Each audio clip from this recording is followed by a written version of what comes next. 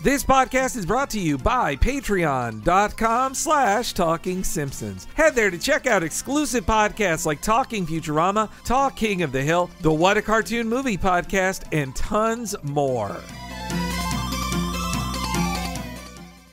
Cartoons from present and the past. Every week will be an animated bash. What a cartoon! What a cartoon! Maybe a short but mostly shows. We'll talk, we'll analyze, exploring as we go. What a cartoon! What a cartoon! What a cartoon! What a cartoon!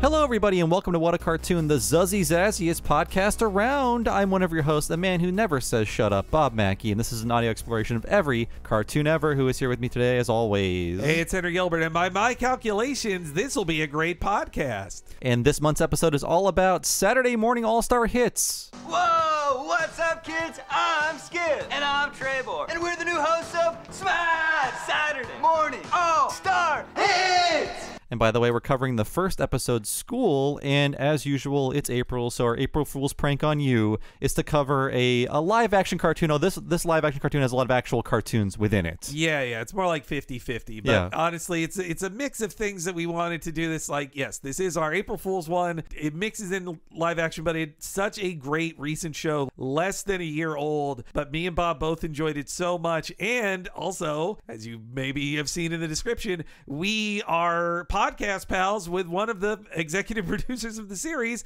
Scott Gairdner. So come on, we have to cover this show. So after our little history here, we're going to talk to Scott about his involvement in the show. It's an hour-long interview, so we got a lot of great details about it. Yeah, it was so awesome talking to Scott about it. But yeah, the moment I learned about this show and that Scott was working on it, Saturday Morning All-Star Hits, and I saw that trailer, I thought, oh, this feels like a show made for us exactly. And then once I watched the first episode, it was even better than I dreamed of, really, because it wasn't just a very specific era that they were perfectly parodying, but it was very smart comedy of the style that we love. Yeah, I didn't hear about it until Scott mentioned it on his podcast and when it was premiering, and knowing he was attached, I was like, well, he's the perfect guy. And the other people who were attached, I don't know as much about them, but I was like, well, I trust Scott Gairdner. And yes, it's a fantastic show, and you should be watching it. You have Netflix. Yes. I know you do. They maybe did just up the subs rate, but you gotta have Netflix. Yeah, and it's this isn't like when we say, oh well, Sonic's on this thing in North America, but Sonic is not on this thing in England or whatever. I'm pretty sure it's everywhere on Netflix, in every place. Yeah, can't say enough good things about it. When it first appeared, like, I just binged it instantly in December of last year, and try to tell everybody to watch it, especially if you're a listener of this podcast who loves when we cover like Disney afternoon cartoons or similar. Like, you were alive for this, and you know the feeling that this so perfectly captures not just what the cartoons were. That there have been many shows that parody this type of era of things, but it's not just about, oh, weren't the Care Bears silly or whatever. This is about a vibe, man. Yeah, and I think that's why it's a tough show for a network to market, because Netflix and other big networks, they want the most broad pitch to the audience, but this is such a specific show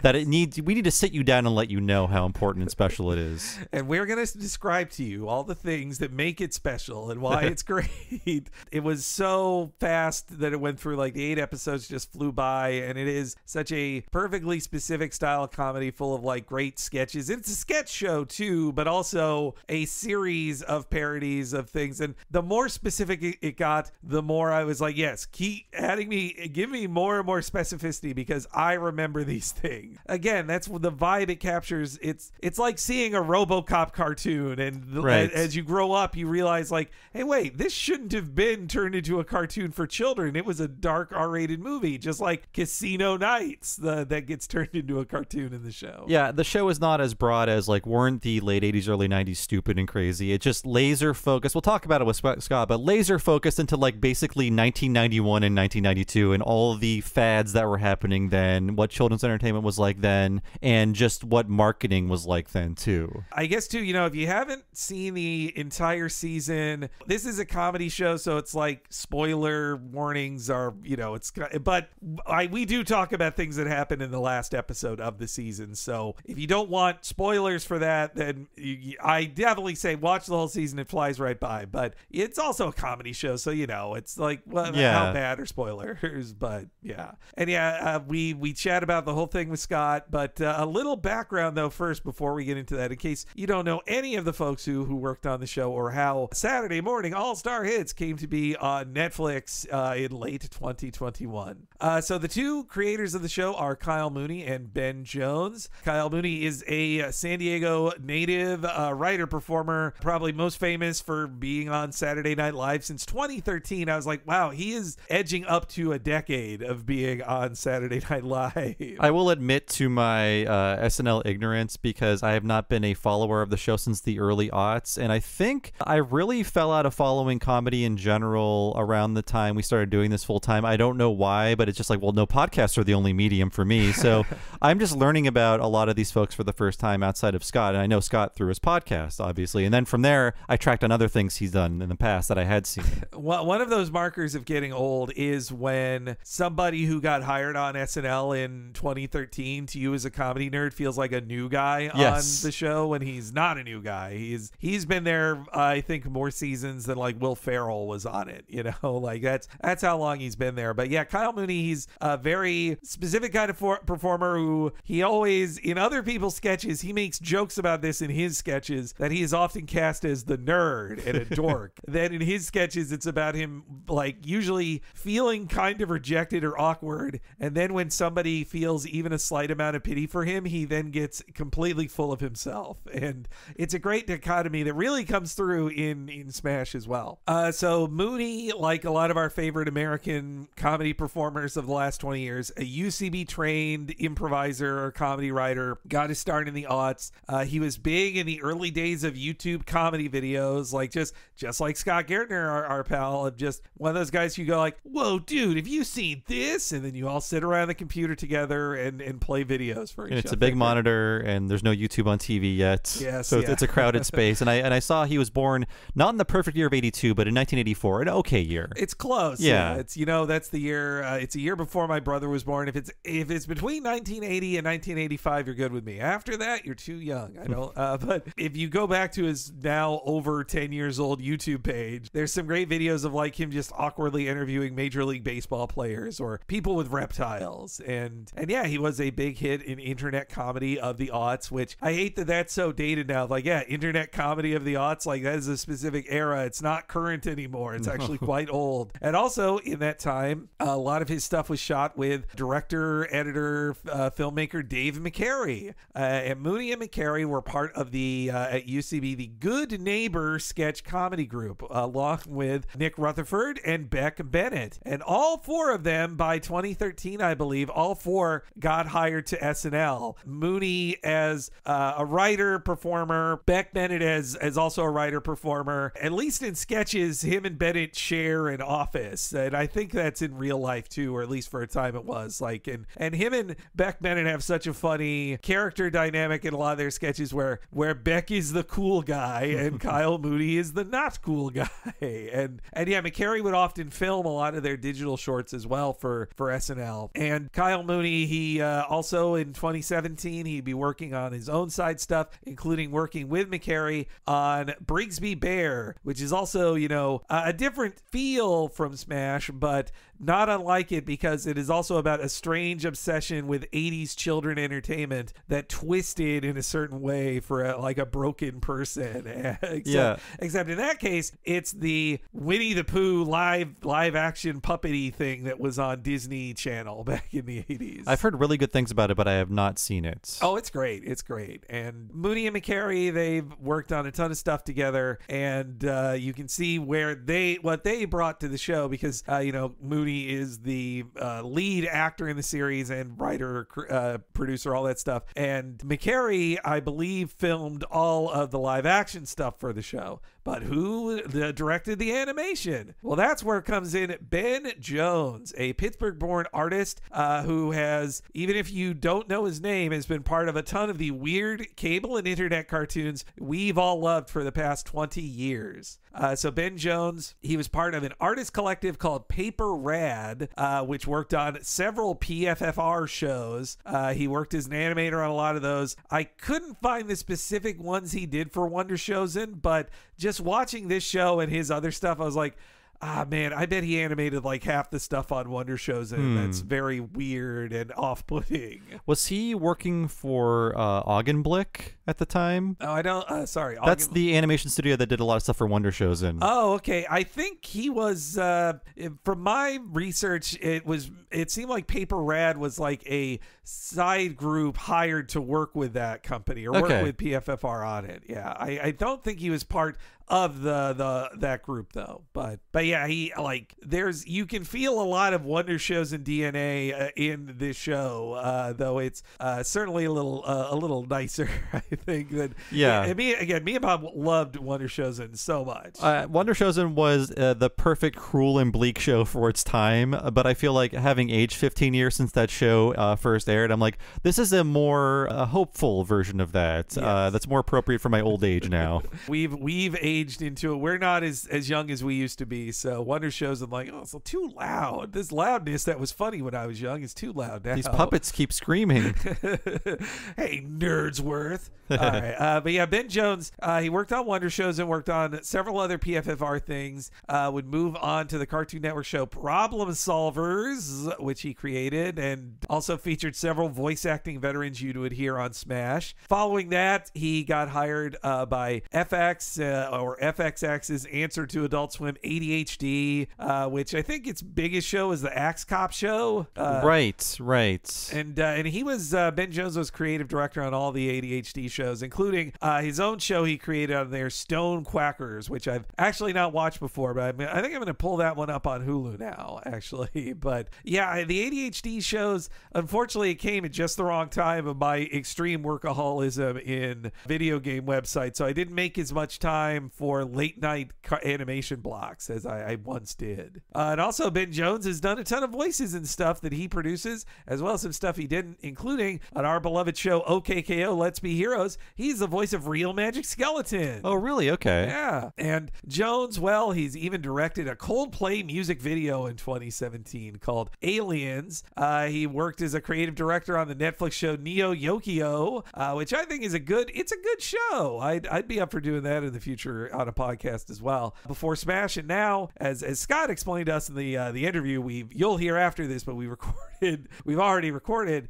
He mentions too that Jones now is creative director at Bento Box, the animation studio for Fox, and all of the original programming Fox is working on, seemingly to deal with a future where perhaps they don't have Family Guy and Simpsons anymore on the channel. Now, what could that be?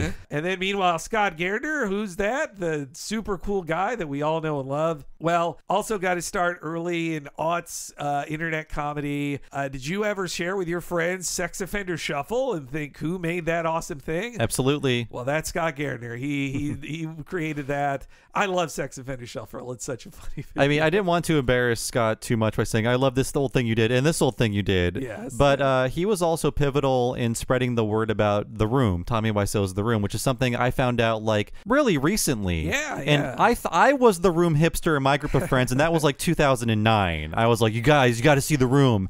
And when like Tommy Wiseau appeared on Tim and Eric, I was like, this is like an actor they hired to play a fun character. I didn't know he was a real guy. No. I was later to The Room than most. I think it was like 2011 for me. Yeah. And meanwhile, I believe, I think Scott is a little modest about it. I didn't want to ask him about it either, but I have heard that he was like one of the first people in Hollywood telling other people like, hey, this weird thing is being shown in a movie theater here. Let's go watch The Room, guys. Well, he discovered Tiny Fuppets. Let's say that. And yes. And also his response comics to Family Circus comics are also hilarious. It's just He shows up in a Family Circus comic which has a bad punchline to just say, like, do you not know that word means? Come on. I think that was what I shared the most of Scott's old work without knowing who he was. Yeah, that's the problem. I think this also is a sad thing about the past with internet comedy, that it was just like, hey, look at this fun thing. It's cool. They didn't have credits often on these things. So you'd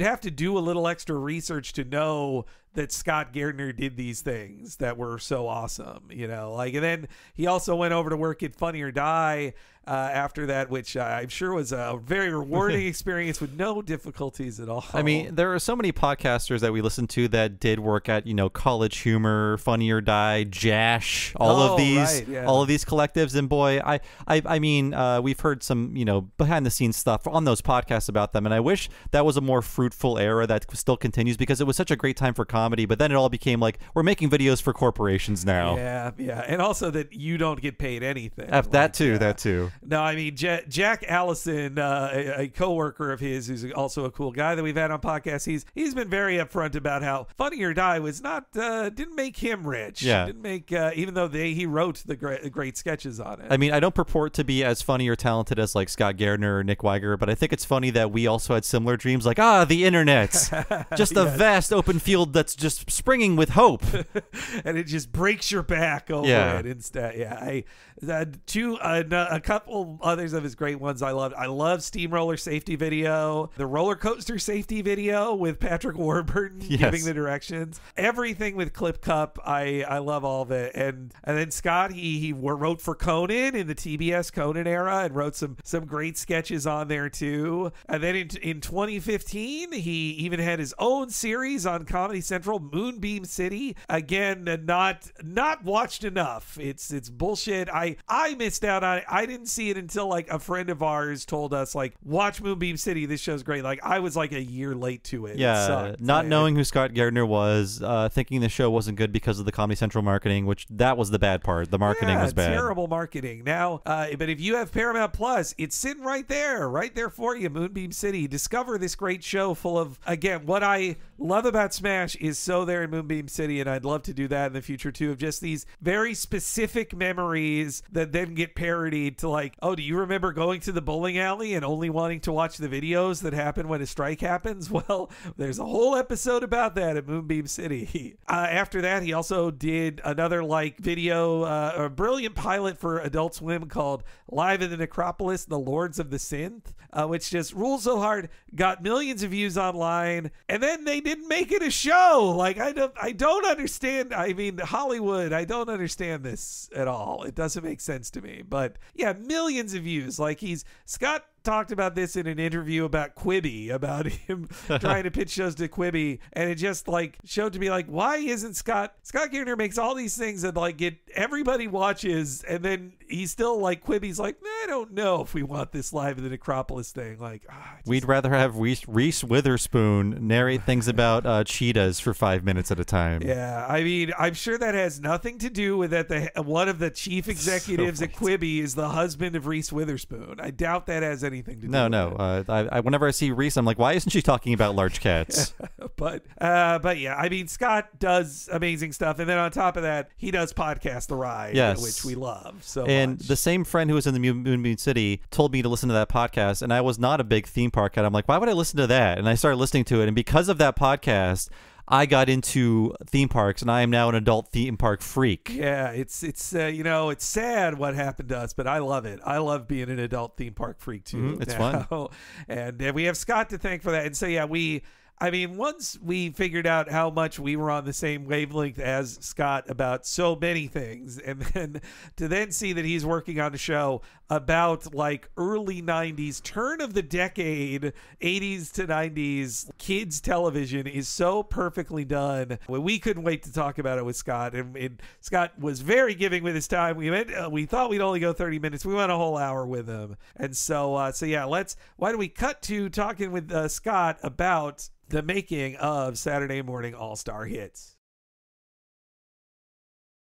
So joining us for this segment is Scott Gairdner. He is an executive producer of Saturday Morning All-Star Hits and also one of the hosts of Podcast The Ride. Welcome to What a Cartoon, Scott. Hey guys, what's going on? Thanks for having me, and thanks for wanting to talk about this crazy show and this labor of love. It really was. We cared about this thing very, very much. Oh, thanks. No, we love this show a lot, and we were so happy when I saw the first trailers for it shared like just last December, and I saw your name. I mean, I love everybody involved in it, but when you retweeted it out and said you were working on it, I was like, oh my God, this is Scott's new thing too. That this is now the perfect show. And yeah, I was so excited to give it a watch. It was one of those shows where I wanted to watch every episode in a day, but I also didn't want it to be over. Like that really was the feeling. Not to talk it up too much, but I really did. I was like, oh, if I watch a third one today, then it'll be almost over. It's not specifically made for cartoon podcasters, but we are in the demographic for sure. Yeah. Oh, no, definitely. Well, and thank you for, Henry, you've always been such a supporter of Moonbeam City as well. And so thank you for including me in the, what's this? There's this word you'll see in the business that's like auspices, like the names involved in the show are auspices. And once I saw an internal document where I was the highest ranked person on a show who was not considered an auspice. Like, wait, why did I not make the jump? So thank you for considering me an auspice. That's validated. Yeah, we honestly also, when doing this, I was like, man, we should really do a podcast about Moonbeam City now too. I feel that's overdue. And now it lives on the Paramount Plus mountain forever. Dazzle, Rad, Pizzazz, all hanging out with Beavis and Butthead and Cartman. I hope they help Duckman up onto the mountain. Yes, they need to let Duckman on. He's not there yet.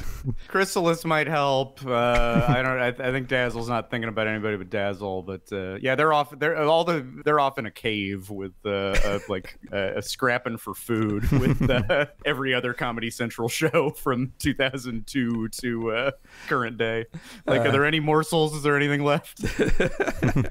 But yeah, I mean, we love Scott. We had Scott on our podcast multiple times, but this is the first time we've talked about something with you that you worked on. I guess our first question is how did you get involved in Saturday Morning All-Star Hits? Let's see. It came to me, I feel like, in a magical, meant to be sort of way, where I was aware of it, and I was aware of it forming, and it occurred to me, oh boy, I think I know the auspices on it. I know these, the people doing it are my friends, and I feel like there is something I could lend to it beyond, just hanging out with them, and that it might be a good use of hypothetically the animated skill sets that I've developed over the years. So, Kyle, I've known for a long time. We were kind of making YouTube sketch videos around the same time. I feel like we kind of came out of the same world of that stuff together.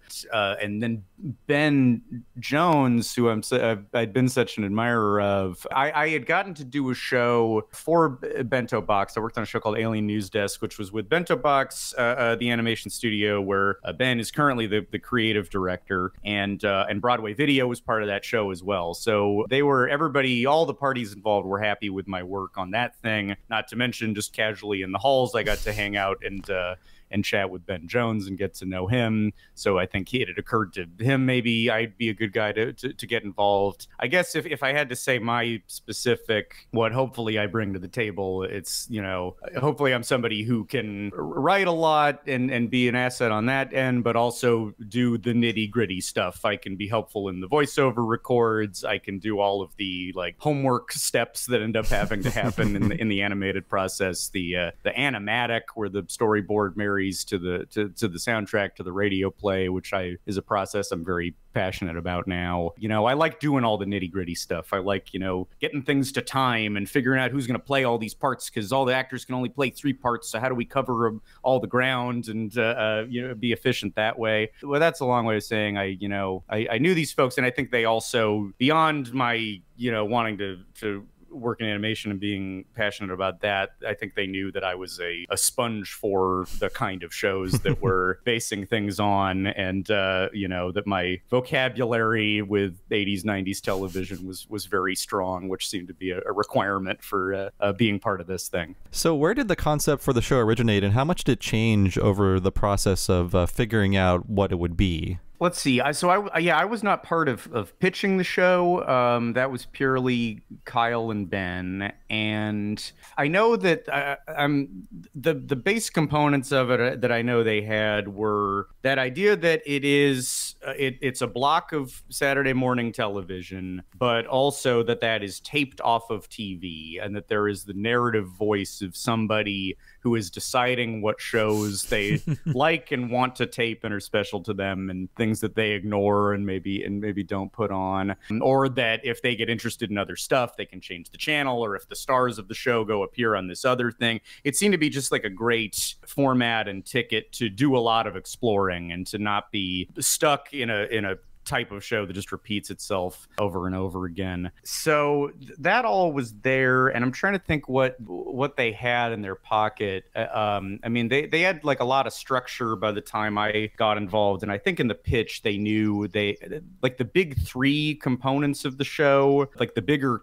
cartoons in it. Randy, about this depressed, sometimes suicidal dinosaur adjusting with his life changing as he heads to college. That was there. Create a Crittles, which I think was called something else initially, like in the pitch, but the idea of this artist hiding these little friends who were his artistic inspiration, and that being at odds with his family, that was in their pitch. And then Pro Bros, which was this hyper violent show about the less prominent brothers of more popular, better athletes.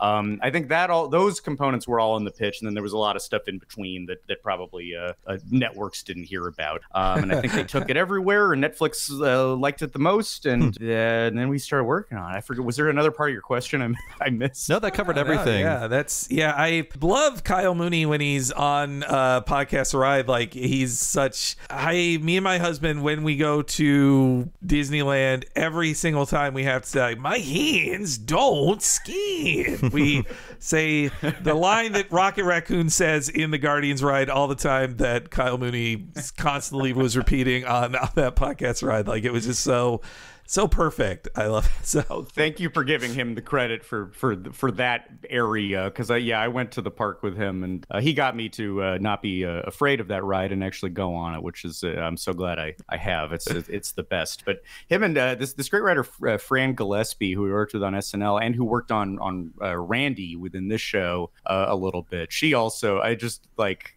The whole day, as I recall, was my hands don't skin.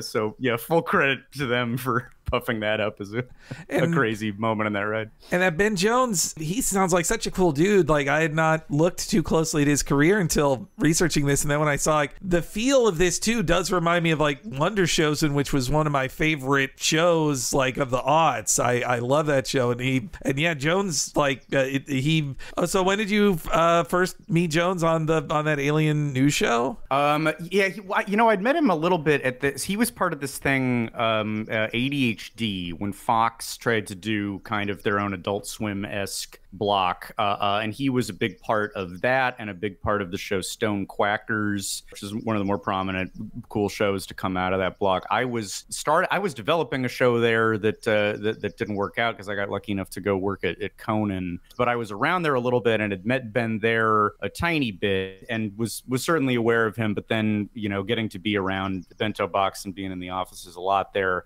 I think not long before that show started, he had taken over as the creative director. So he has a big hand in, creatively and visually a lot of the stuff that they're doing, and especially shows that haven't come out yet, I'd say. Like there's Bento Box, which is responsible for Bob's Burgers and Central Park, all the Lauren Bouchard shows, and then a ton of other stuff for Fox, especially. Fox bought the company, and there is just a litany of primetime Fox shows coming down the track that I think you'll really see Ben's hands on. He is just a really remarkable artist and great guy. Throughout the process of this show, there were so many great moments of getting on a Zoom, you're looking at a design or a frame or something where it's a little off, it could be a little better, and maybe I could stammer for 10 minutes and try to sort of get my hands on what could be improved about it, and he would kind of draw 3 circles, and you go, oh my God, that's it. That's like the amount of just the distance he could take things with just little changes. And it was especially important on something like this, where he really analyzed visually what made these kinds of shows tick, and it was important to him that there be a variety within them, and that it's a tough thing for the same creative group to make a show that is supposed to feel like 7 different shows, like all made by hypothetical different creators, which is true if you look at the credits of each mini show within the show. Like we named all of the fake people who created all of these things, and we wanted it all to feel, like, all right, this one's American and this is like Garfield or something, but this one was animated in Japan but storyboarded in America. And like, how do we let's analyze the approaches that all these shows would have done, and see if we, the same people, can make it feel like we are 9 different groups of people making different shows. That fucking rules, because I knew that when I saw at the end of the Pro Bros that it ended with a logo that looks like the TMS logo that was like at the end of the Littles. I was like, wow, yes, this is the TMS show of the show, as opposed to the Geek, not Deke, Gick ones in the series. Like, yes. Thank you for noticing that. Yeah, he especially was excited about attributing Deke. And I just remember as a kid, like, you'd see these logos come on. I never knew what they meant. Like, they're so weird to absorb, production company cards and all those things at the end of, like, you understand Disney, right? I understand, like, there's a castle at the beginning and the end of the show, or Warner Brothers and it's the Shield, and maybe Bugs Bunny's eating a carrot next to the logo. I get these, but, like, what does this mean to me as a child that, Deke or any of these more obscure companies who made these? I know it lends the shows a different quality, but what is that? And so Ben would really particularly analyze, well, it's important that we know the history of the company, and here's how it was founded and where they would ship to, and then they got sold to this company, and that all that did end up being backstory for why things look a certain way, or even in some cases where you meet on screen the actual fake creator of the shows within the show. Yeah, the specificity of the comedy is so great on Smash, and as someone who was born in the early 80s along with Henry, it really nails, like, for me, it's like the show feels like it takes place within the 91-92 season. Everything feels very laser focused to that, including the Bill and Tedification of Saturday morning TV and just children's entertainment in general. I mean, on Podcast The Ride, you covered it with your TGIF shows at Disney episode, where it's like every show had a Bill or a Ted, or perhaps both. And in fact, Skip and Trebor are very close parodies to something that was a real thing on TV. Yeah. I mean, what great characters and vehicles for Kyle. It's exactly the kind of thing he's obsessed with, is what, that we're probably, when he's a kid, like, well, yeah, I mean, you guys, if you're even like slightly older than you maybe remember, like, 91, 92 is perfect because it's right at the precipice of, like, we wanted there to be kind of a grade within the season of maybe the first shows are a little more earnest and a little more sedate, but then everything gets a little more like extreme, cowabunga, radical, particularly with the rise of these hosts, Skip and Trebor, the twins, who were both played by Kyle. And they were influenced by a number of things. Cody from Step by Step, who's a character Kyle and I both love. Bill and Ted is right on. Dan Cortez was something that was said a lot. There's so much in this type of guy. But Bob, I think what you're referring to is the this thing I certainly had never heard of. Like, and boy, credit to Kyle for being able to pull out a reference it's never come across my desk. And in this case, it's this thing, Chip and Pepper's Cartoon Madness, where for a while it was, I guess, a block of, they're almost impossible to find, but there was some of NBC's cartoon lineup on Saturday mornings, probably in like 91, I forget, was hosted by these twins who were inexplicably, like, they're like jeans salesmen or something. Like, they're not on-screen talent anymore. It seemed to be the most random that Brandon Tartikoff, the kind of visible executive responsible for Saved by the Bell on NBC, I think somehow caught wind of these guys, and I'm giving you a show, the kind of thing that could not happen anymore now. Like one guy points credits and says you have a show, and but the amateur feel of them and kind of the rinky-dink production value of it was so addictive. And we were, again, these are impossible episodes to find, but we're just like, okay, we found 3 minutes of scraps from Chip and Pepper. What can we extract from this? How do we learn how to write a Chip and Pepper segment? It was just a fun like bit of cultural dumpster diving. Yeah, when I saw the trailer for Smash, it dredged the memory up out of my head as someone who had seen this. And then I look online, I can't find any YouTube clips or anything. And then weeks later, I go on a search to find it. But unfortunately, all the SEO for Smash has erased that show from history, the Chip and Pepper show. So if you just type in blonde Saturday morning cartoon host, it's like 20 articles about Smash. So you guys might have. So they had almost nothing, and now we dominate. Well, I mean, if it makes if it causes more Google results, then that's good news, because these things are a lot of fun. Boy, watching them like run around to go into theme park stuff. They're running around the Fiebles Playland area that used to be at Universal Studios, and like getting Benny Hill style chased by a bunch of kids through like giant buckets meant to make you feel like the size of a mouse.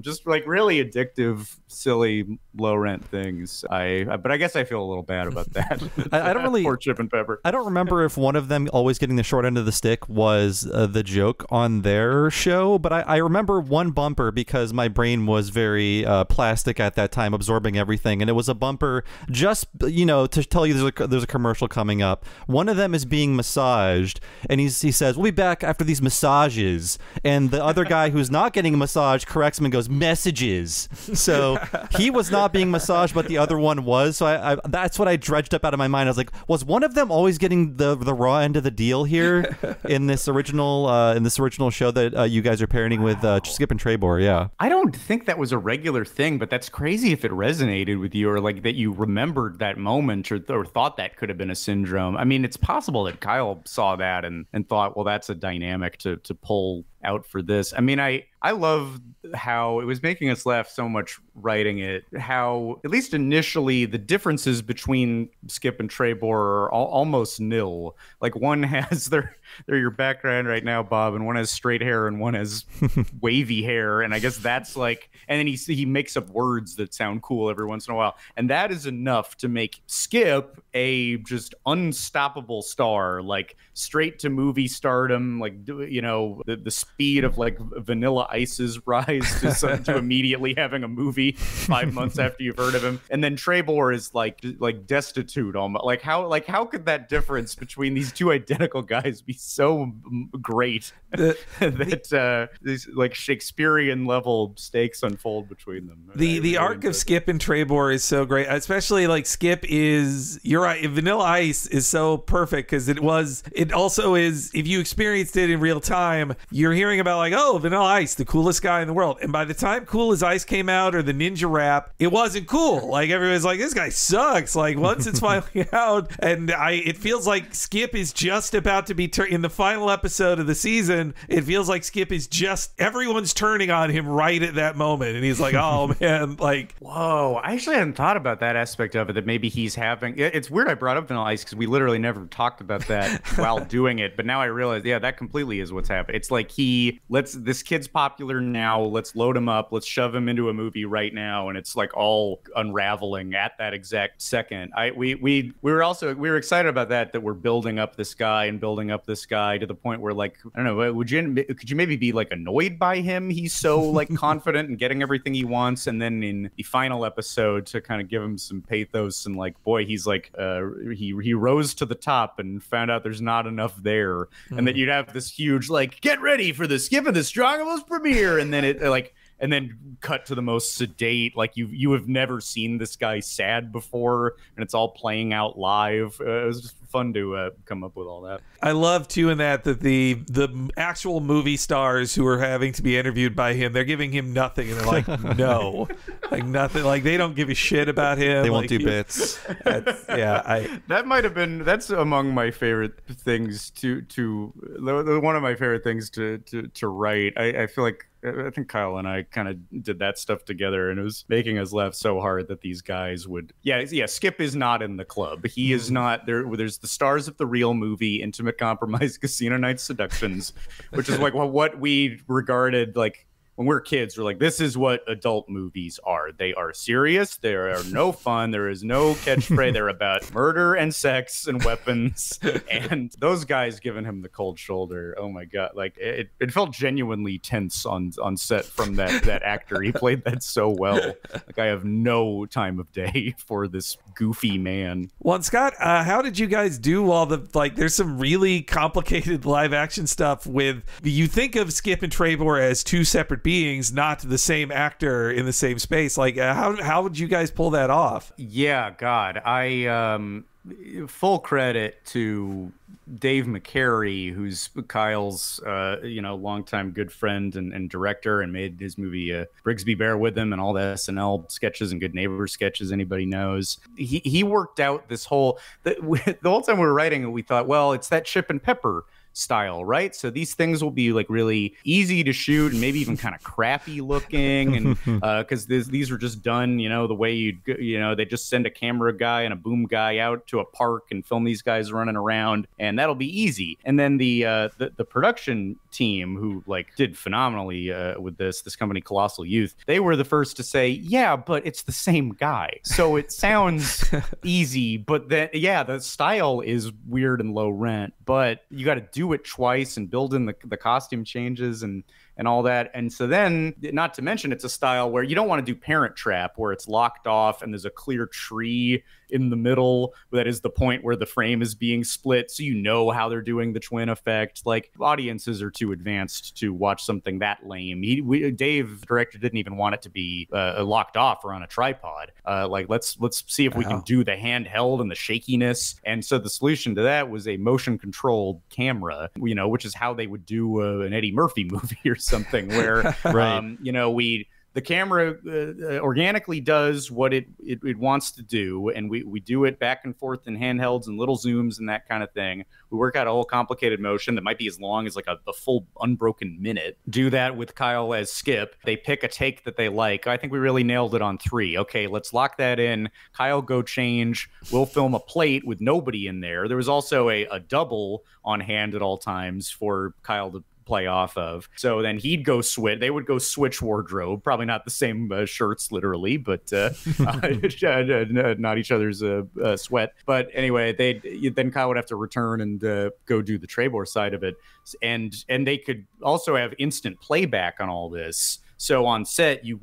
they could like roughly divide half of the frame, and so you could like watch Kyle doing it live with himself, and he had a little earpiece in to where he was just playing off of something he himself did 15 minutes prior. It was wild. And then the shoot days were just switching back and forth constantly. Like, you'd get to a location, all right, let's do the Trebor side. Now we'll keep him in Trebor and we'll do that part first. And then like this logistically was amazing to watch happen, and big credit to Dave for sorting out the admittedly complicated math of it. And Kyle, what an actor. Oh my God. To do two pretty different characters despite being similar looking and fit. Like, there's the difference between them is subtle but really clear. Yeah, it was such a actor boot camp for him, and I was so impressed watching it. Absolutely. This is where I admit, so I was watching this show on a 27-inch TV in my bedroom at the far end of the room. Until I started doing research on the show, after watching it all, I didn't know Kyle was playing both characters. That's how well done this was. I was like, oh, they must be standing a little further apart from each other because of COVID, I guess. But that is how well done it was. I don't think I'm that credulous, but I assume like, well, yeah, one of these guys is Kyle Mooney. I don't know his work that well, but who's this other guy? They really play off each other very well. Wow. So it fooled me, and I'm wondering if it fooled anyone else. Jeez, you're making our dreams come true with that. That's fantastic. I mean, yeah, the only three, like, because we also wanted the general feeling of this, that if you just stumbled on it and you didn't recognize anybody in it, if you don't know Kyle or you don't know Dylan Sprouse, who appears in it wonderfully, it was great to have him. But besides that you could plausibly think, is this is just a bunch of old tapes. Like, hopefully, animation-wise, it's authentic enough, and shooting-wise, it's authentic enough. That makes me feel good in terms of authenticity and like hiding the trick a little bit. No, I want to compliment Kyle's acting in those things because he's playing these huge, ridiculous guys who are just so like big, like whoa, God. But when he has to play like just like a person who is just offended in a moment or just like hurt, but then they don't want people to know that their feelings are hurt. They're like, yeah, all right, let's go. Like, just he can play those subtle emotions. To have his game face. Yeah. Maybe nobody's better at the slow burn. Like, oh, okay, well, like somebody who just got punched in the gut but can't show it. And that was important to us, too, that we not do a lot of straight man, that Trebor gets devastated by something, but he's still on the show, and they have to have plausibly included this in the cut and aired it on TV. Like in a sketch, you might have him, call out what just happened or get into a fight with Skip. But the show would edit that out, right? They wouldn't put that on. So it was up to Kyle to do like just enough where they could get a usable take of everything, but that still plays by the rules of what they could air. So there's a thin line that I think he played very well, acting wise and writing wise. What a writer! He's an awesome writer, Tim. I love the reaction on Trebor's face when he has to explain the part that Johnny Rash has in the movie, which is the part he should have because it's his twin brother, but he wasn't cast in it, and he has to like promote this thing he should be in. Is just God, his acting, or the reaction on Trebor's face when he's waiting for like Skip, who's directing his voice acting, and he goes like and he just like mutes it and sees everybody reacting to like his performance, and he's like we're good. Yeah, we're good. Yeah, it's how I've felt even in like VO sessions that were technically successful. Like it's an oddly intimate, pressure-filled situation where to be like stuck in this box and you can't hear what the other people are saying and you're like lonely in there. So you're looking in like, uh-oh, and you might take any gesture as being like, no, it's bad. I didn't like it. So that was me writing my worst nightmares. Like, yeah, Trebor watching a bunch of people all clearly gesticulating. He's bad. This is bad. Fire him. But he can't hear it and he can't leave and he's stuck and true purgatory. It's an awful situation for him. Actually, as an older brother to a younger brother, I don't like this show's direct attack on us being jealous of our more successful, prominent brothers. I don't like this.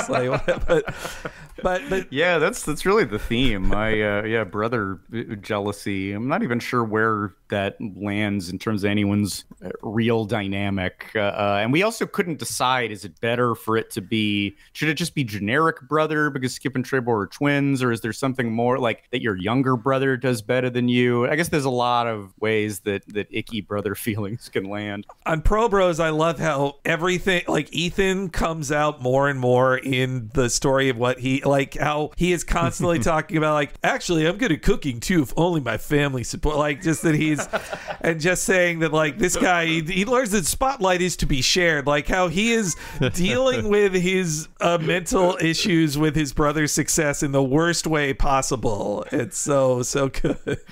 Also really fun to write from the ham-fisted perspective of a guy who is trying to prove himself the hero in his real situation. And yeah, the fake creator's voice really leaking into the project and informing it. It's just something like, I mean, it's something I've enjoyed doing on like a smaller scale and on things I haven't been paid for. So it was crazy to like, oh, that's what you want on this show, is like, you're not only watching the show, but you have to be aware of the psychology of the guy writing it, who's just like blatantly inserting himself into it. Just so fun. I love the parodies of mini fads, like the Bill and Ted style characters. One thing I really like that's only one segment is the parody of the stand-up driven cartoons, in which like Bobby's World, the live action person the cartoon is based on will often just be in the show doing intros. In this case, he keeps interrupting, but I just love a look at that era, and it looks like it's kind of still happening because there is an Ellen DeGeneres cartoon cartoon. Oh, right. There's Lil Ellen. I mean,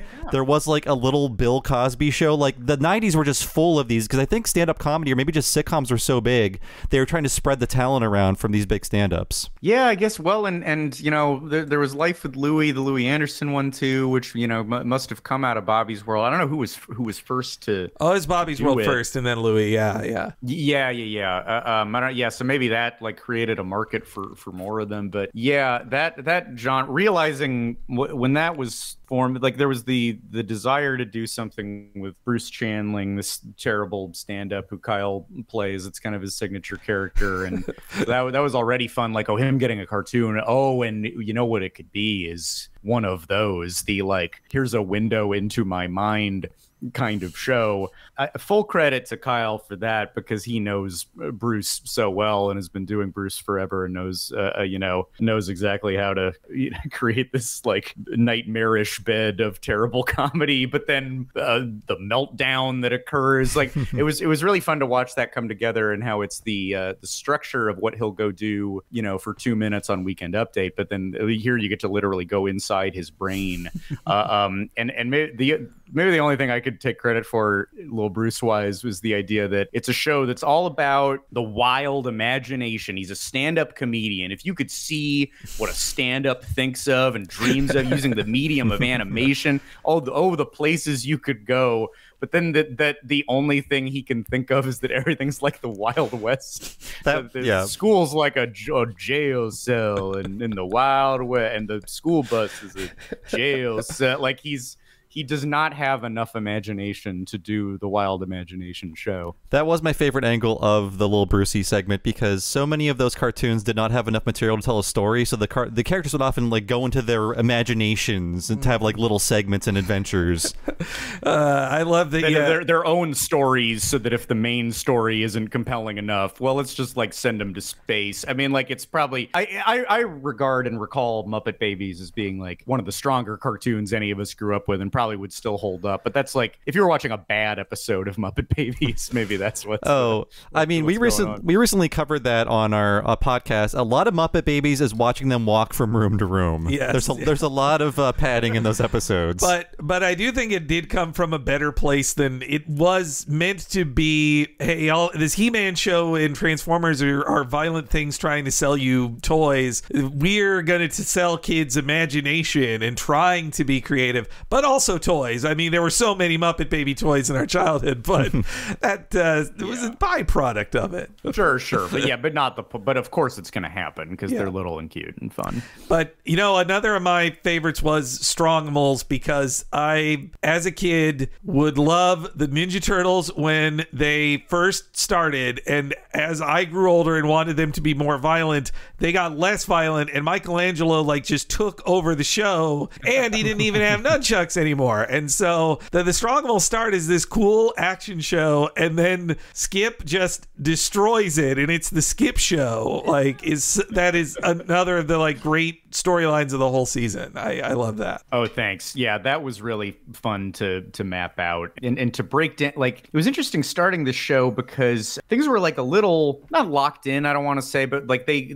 even before I started, they'd started to figure out like the percentages of animation to live action, and like episode breakdowns of like, well, we know that we want like Randy is going to be in these episodes and Crittles is going to be in these episodes, and then Strongimals is going to be shorter, and they'll be spread through these, and there needs to be kind of this like general arc that happens with them. So it was really fun to figure out how to break that down. Like, okay, we got 4 slots, so how do we do a gradient from starting with it is a fully committed, the things you named, Checked Henry, like He-Man, Transformers. It's the kind of show with a lot of mythology, and that maybe is aiming for more of like a kind of a serious Dungeons and Dragons, like where you could like, you know, really get involved, maybe read a comic that it's based on and like care about the world and the planet. And then by the end, it is a hackneyed Saved by the Bell.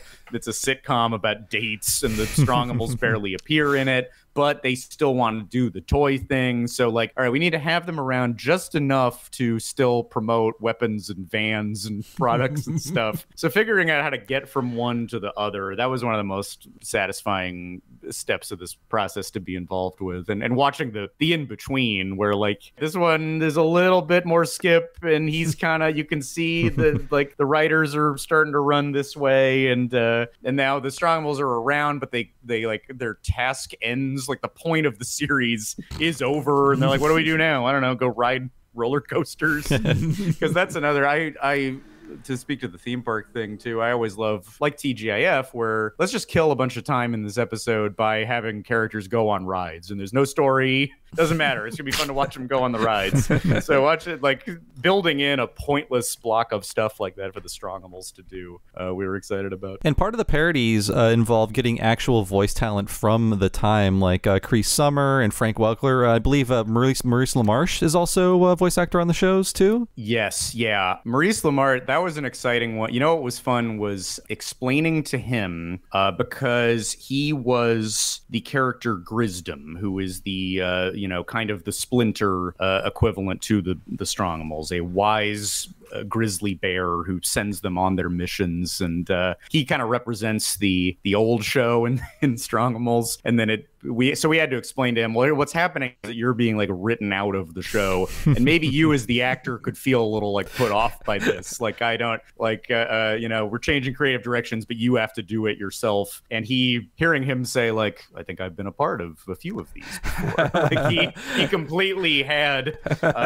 like witnessed that syndrome on things he was a part of, which was very fun. Yeah, that element of it was crazy, and we getting to work with this kind of talent, and Maurice LaMarche being one of the coolest ones. Oh my god. And just like the ability these guys have to just, you throw a couple references at them, it's it's Jimmy Stewart with a little less of the uncertainty and the hemming and hawing, and he like comes up with something right away. They're the equivalents of like the great like Wrecking Crew 60s 70s studio musicians, where they have to go in knowing almost nothing, invent something from whole cloth, nail it, and then do it again like 7 times that day. But yeah, it was kind of our idea that, well, what if this was less comedian oriented in the voices and more those real voice actors who were still around, because maybe that would lend some authenticity and the sincerity that we want, and the feeling that it's not, we're not parodying these shows, we're not attacking them, it's not like these things were so bad or so cheesy. We wanted all of these shows to feel like authentic and cool, and like they could have been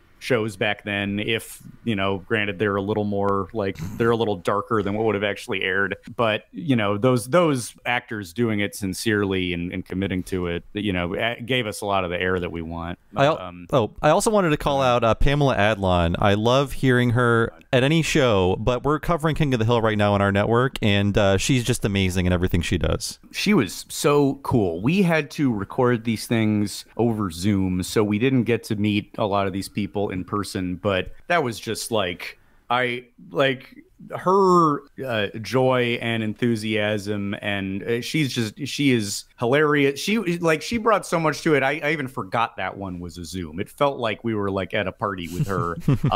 She is just like so fun to mess around with and bust your balls, and is just funny as hell. And I nerded out on that one because she does the voice of kind of a little wienery kid in our equivalent of Cartoon All-Stars to the Rescue, this anti-drug special. She's like a little do-gooder little boy. And when we were trying to figure out the design of that kid, we weren't quite nailing it. And then somebody said, "What did you look like as a 9-year-old, Scott?" And I went and got a picture and put it up to the camera, and they were like, "That's it." And Ben just started drawing me at it immediately. Like I was the perfect, to use the language on our show, a good boy. I was a good boy. I do what mom says. I don't do things that are wrong.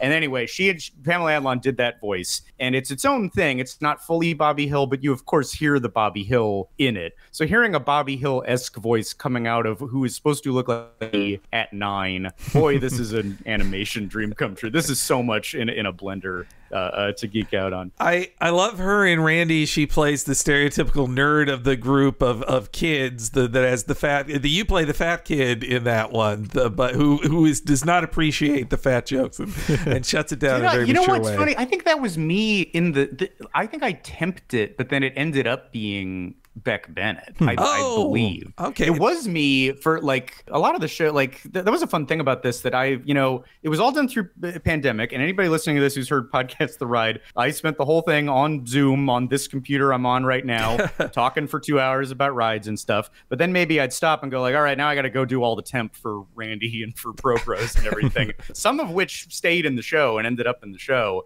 But it was really fun to be like, wow, this is a big real show that's going to end up on Netflix, but I'm doing it the same DIY way I'm doing the podcast. There was a fun symmetry there and like a directness to like, there's not a bunch of steps and a bunch of executives to go through. It's just hit record and do something.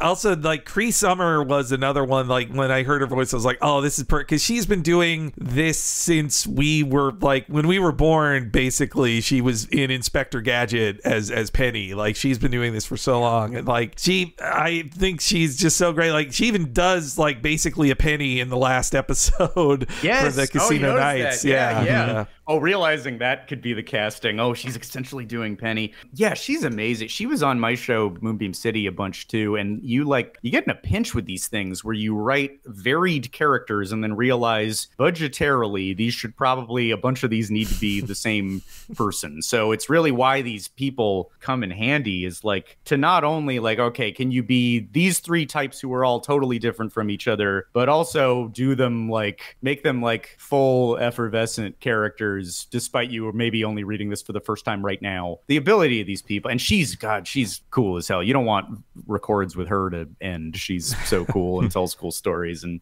just has a great energy. I guess my last one about the vets on this was like, friend, as I was watching it, I kept waiting, was like, man, I hope Frank Welker's in this. And then boom, there he is in Pro Bros. Like, yeah, he must have like a million stories, the Frank Welker. Yeah, I'm trying to think, his was that we were like so thrilled with him. And, I mean, we got to work with all these people who were big presences in the 80s and 90s and cartoons we grew up with. But he goes back to, I mean, he's been Fred on Scooby-Doo since the late 60s. Mm-hmm. And then there's ones you forget about. I think we were like, it was the night before we were going to record with him and we were getting some things in order. And then somebody brought up, well, did you know he's the Mars Attacks aliens? And like, what? You are kidding. He is like, It's the most iconic, crazy choices I've ever heard in anything. And then like, so I'm geeking out about that. And Ben is still, but Mars Attacks less his thing. He thinks that's cool, but he hasn't fully reached dork status. And then somebody pointed out that he is Totoro. And then Ben lost his shit. Suddenly we were all like trembling at the knees, nervous to even be on the phone with him, just remembering all of those right before recording. But he was cool as hell. There was less time with him. That was kind of a like done over. I don't think we even had a video feed on him. We just got the job done. But one very cool thing, I mean, we knew him being a like scary deep voice villain was going to be the coolest thing. As Ronnie Selfish, dream casting for that. But we were realizing like we don't want to waste this. We don't want to only do that. Is there anything else we can throw at him? What else do we have? And then realizing, oh my God, there's the character Puppy the dog, who is our Mickey Mouse equivalent. Supposed to be the classic character, been around since the 30s, and we had really no idea what to do there. And we thought, oh my God, we have the best animal guy ever in voiceover coming in, and we can have him do a bunch of dog sounds that will not be generic. They'll be like really specific and a choice and feel like a really popular cartoon character. So yeah, getting that range out of him was just, and hearing that voice, like hearing like Megatron's voice essentially coming out of the phone. I just, you hear my dorkiness on this. Yes. I really lit up by it. Puppy the dog in the world of the show is another, in my second watch, that was one of my favorite like little breadcrumb things, because like there's a rating shot and you see that it's the lowest rated. No kid in 91 like gives a crap about Puppy the dog, but he still has like all all this prestige. So then when he shows up in the Don't Say Shut Up special, the kid has to go like, wow, Puppy the dog. Wow. Like, I love this story with Puppy the dog. That's just great. Just one little thing. And same with, yeah, it's like us with Mickey Mouse as a kid, where we haven't even seen the Mickey stuff. So why do we care about Mickey? I don't know, because you're told to. So that's the equivalent of like, presumably there was a funny Puppy the Dog short in like 1938, but not that we wouldn't know it. Oh yeah, I want to go back to that because Cartoon All-Stars to the Rescue was like a kitsch favorite of mine for like 30 years. And like everyone online has been talking about this for a while, but I've never actually seen a parody on a television show until All-Star Cartoons say Don't Say Shut Up, which is pitch perfect. And I can't believe how faithful it is to that piece of war on drugs propaganda that was aired on like 3 networks simultaneously, released on video as a free rental, and now lives on as people mocking it on the internet. But now it's on a TV show. Oh man, thanks. That was a little treasure waiting for me when I like read the outline, like vaguely what the episodes were supposed to be, and like I remember turning the page and getting to that and like, oh, you motherfucker, this is so great. Yes. And then we're gonna do it with, it's the feeling that thing's supposed to have of, it's, oh my god, Garfield and the Ninja Turtles and Alvin and the Chipmunks are all meeting, but trying to summon that feeling for characters you only just met 2 episodes ago, or in some cases have never met. We wanted there to be characters who pop up that like, what's that? So we have these Smurf equivalents called the Meeps. Yeah, I analyzing that thing and trying to figure out what makes it tick, and that it's, it's scary and heavy-handed and moralistic, but also like fun. I think there's a reason that Cartoon All-Stars has maintained, and we're all obsessed with it, which is like, it is cool to see all these mismatchy characters go on an adventure together and fight pure evil. You have the weird like Catholic guilt running through it, but then there is a novelty to seeing everybody. And that was a cool one with Frank Welker, was we were describing to him, it's kind of a parody of that thing, and then Kyle realizing, wait, you're in that. You must be in that, right? I forget as who. He's Baby Kermit, I believe, right? And Slimer. Yeah. Wow. Slimer, which we were kind of doing the Slimerification of it, where the Ghostbusters got fully taken over by that cartoon Slimer. That was sort of what we're doing with Skip and the Strongimals. And then when we realized, we have the actual voice of Slimer in this, the guy, the character responsible for that takeover. That pissed me off so much as a kid when Slimer took that over. It was because my little brother, he loved Slimer, and I was like, no, Peter Venkman's the star. What are you talking about? Like, yeah, it turned to half Ghostbusters, half Tom and Jerry shorts. Yes, yeah, basically. And yeah, I guess Maurice LaMarche got less to do because he's Egon in that show. That's right. I assume that must have been one of the ones he's talking about. He also was part of Pinky Elmira and the Brain. Oh yes, like weird rearranged latter-day version of that, which I don't know why that calculation was made to help the show. I don't know. It seems arbitrary. But yeah, the layout of Don't Say Shut Up is so perfect. Like, it hits the like, here's where Michelangelo but Skip is like moralizing to you and saying, no, that's not cool, man. Like this. I think my favorite line is when the girl says, when she sees piles of dead bodies, she says, kids don't know how to build coffins or tombstones and bury these children.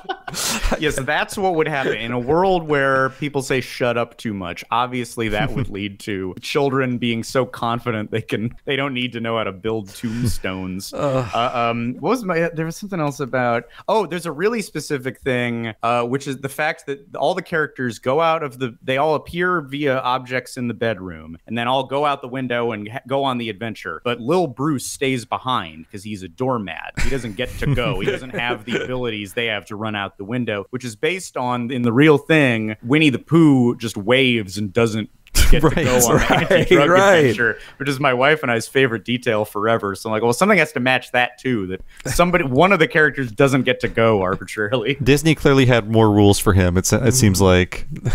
Maybe didn't want him anywhere near drugs. Yeah, like Winnie the Pooh can't even like throw out a crack pipe. He can't look at one. I think that's off brand. The running joke of shut up being a catchphrase, like a rude catchphrase, is great because through our podcast Talking Simpsons, when we have lots of guests on, we always ask, did you watch the show as a kid? A lot of our guests couldn't watch the show because parents were most afraid of them imitating Bart and being a little smartass. They thought that kids would not naturally find that ability. They would have to see it on TV first. So that was a huge fear of parents. Like, oh, kids will learn to sass back because Bart is bad. Right. Yeah. I guess it is kind of the equivalent of that. And yes, that how mild it seems. But yeah, isn't it plausibly a thing that in 1992 could have been the most satanic panic? I mean, my mom did not like when she saw things that I remember watching some puppet show as a kid, and characters yelled "shut up" to each other for 2 minutes straight, and she thought that's too mean. Like, you shouldn't be saying "shut up" all the time.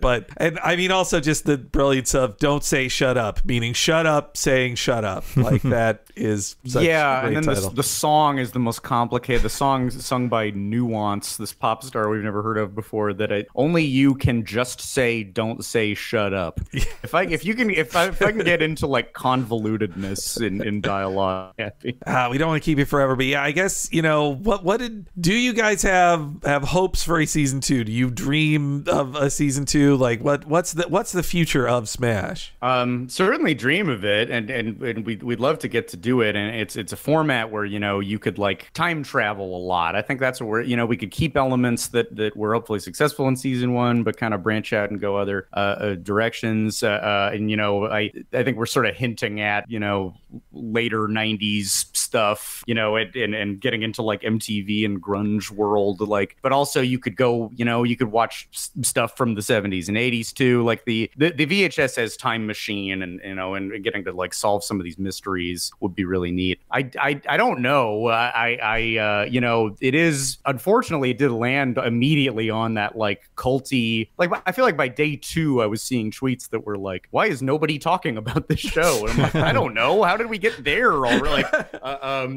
Which I think, the tough thing with Netflix is like a success in their eyes is Squid Game, like something that everyone in the world is talking about. So the benefit of Netflix is they didn't note this thing at all. But it was also a little like sink or swim in terms of like, well, we're going to put it out. There's not a lot we can do for it, but like, hopefully people dig it and see it. And which makes me so happy you guys dug it and saw it. And I hope your listeners do the same, because it's a little engine that could. We didn't have a ton of money to do it. It wasn't the biggest staff in the world, but we all did it with a lot of like care and love and affection. So I hope that shows in the final product. Oh, I think it, I mean, Absolutely. To now talk through you with these specifics, I was like, okay, I wasn't just imagining things here. This is that one. I mean, yeah, to know that, like, just to see these ideas of like, oh, this is when the Johnny Rash commercial for subs comes up, like at the worst time ever when he is being arrested. It's like, that's how it was then. Like, you would just hear of like, oh, this like Milli Vanilli is on the Mario Brothers cartoon the same week they're giving back their Grammy or whatever, like that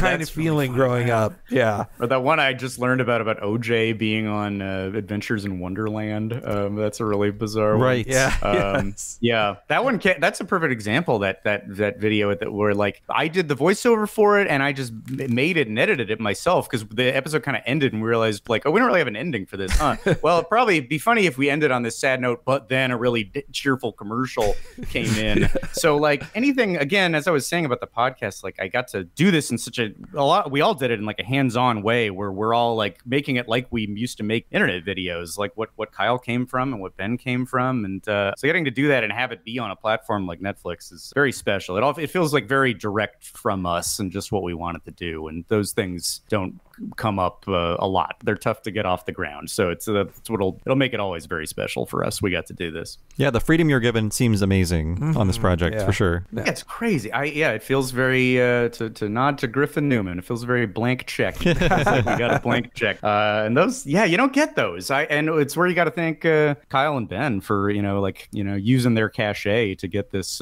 crazy fever dream made. I'm so impressed that they got it off the ground and thankful they had me around for it. Thank you so much, Scott, for your time and to chat about this. We could talk forever of just telling you what our favorite jokes were and hearing about it. But it's so appreciated. I mean, like, this is the response you want. What, you know, like, it's not particularly exciting to just hear like, wow, they parodied the 80s and 90s. Hearing like the level of what you guys got and like the level of reference point and detail you grasped and understood. And a lot of people have said they feel like this show was made just for them. And I love hearing that. That's cool to hear. So, Scott, thanks so much for joining us on What a Cartoon. Please let people know where they can find you online and more about Podcast The Ride. We've been on it. We love it. You guys have been on our show a bunch. Yes, indeed. Yeah, always happy to talk to you guys, and this one included. And thanks for putting the spotlight on this show. Yes, you guys were great on Podcast The Ride. Talked about the Simpsons ride. We talk about it's a theme park podcast. We talk about different rides every week, but also weird other themed insanity. We just did a big month about celebrity-owned restaurants like Steven Spielberg's Dive and Planet Hollywood. I feel like almost every one of those is something The Simpsons made fun of at some point.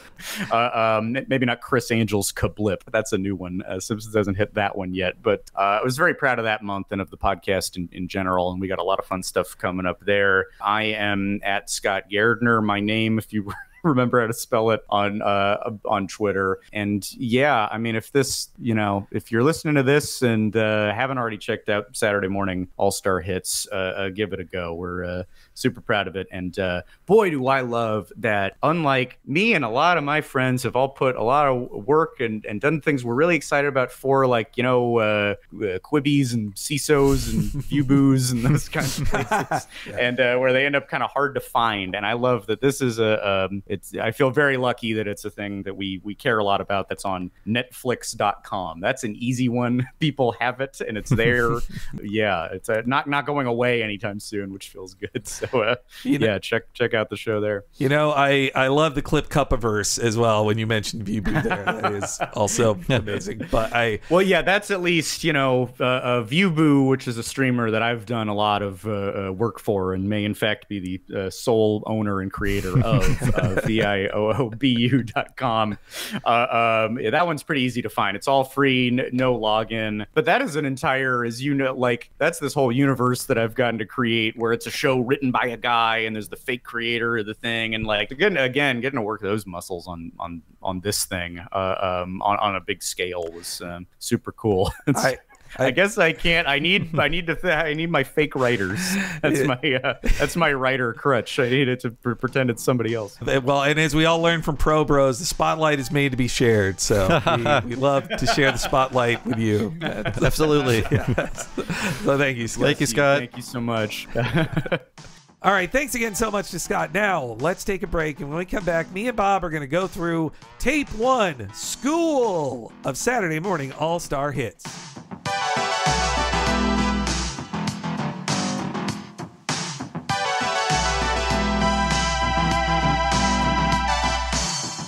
Saturday Morning All-Star Hits will return after these messages. The Mega Mitten. The power's not just in your hands.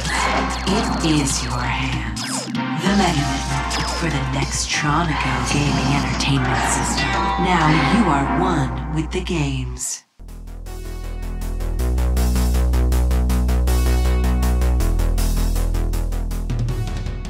Whoa, guys, welcome to the break. It's Henry Gilbert, and this is the Smash episode. Hey, everybody, it's the much more sober Bob Mackey, and I guess I'm the Trebor of this ad break. Each of us trades off being Skip and Trebor. But welcome to the break. This was a great episode of What a Cartoon. I hate to brag about ourselves, but it was so awesome to have on Scott Gairdner to talk about this show. He rules.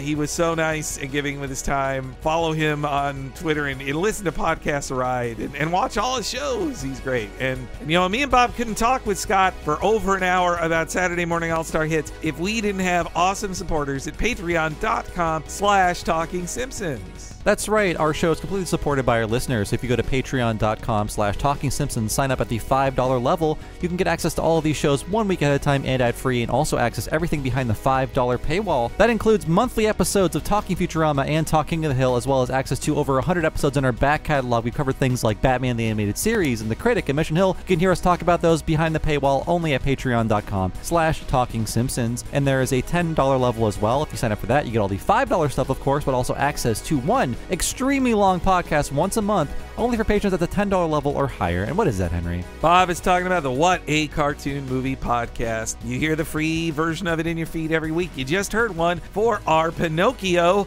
What a Cartoon Movie, where we talked about the Golden Age Disney classic. The month before that, we talked about South Park, Bigger, Longer, and Uncut, the 1999 time capsule. And at the end of this month, we're covering one that people have been wanting us to do for a very long time. It got 96% in the poll to do this one. We've been wanting to do it, but do it justice, and that is Who Framed Roger Rabbit. That is coming at the end of this month, and you can only hear the, I'm sure, at least 5-hour long podcast once we do it if you're at the $10 premium level at patreon.com/TalkingSimpsons. Head there today to check out over 3 years worth of a back catalog. I'd say 220, maybe 230 hours at this point of What a Cartoon Movies, covering the gamut of everything from Akira to a Goofy movie, Spider-Man Into the Spider-Verse to Beavis and Butthead to America. Giant back catalog there. Check it all out at patreon.com/TalkingSimpsons. And if you've never signed up for Patreon before, it's so easy to do. When you sign up, you're given a code. You just drop that code into whatever you use to listen to podcasts, and you can listen to all of our bonus podcasts the same way you listen to all of your regular podcasts on whatever app you like to use. And there is also an app that Patreon has for any smart device you might have. If you download that, you can listen to our bonus content that way as well. Either way you do it, it's so easy to access all the content waiting for you behind the paywall at patreon.com/TalkingSimpsons. Okay, guys, so grab a sub and get ready, because it's now time for us talking about Tape 1, School of Saturday Morning All-Star Hits!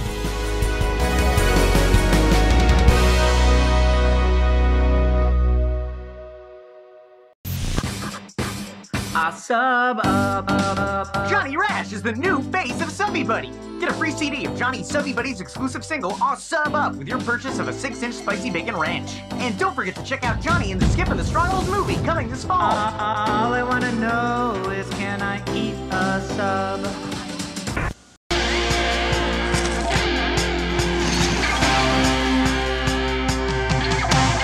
Randy, our best dino pal. He came from long ago, but lives with us now. Adventures are always in store, so he and the gang are ready to explore.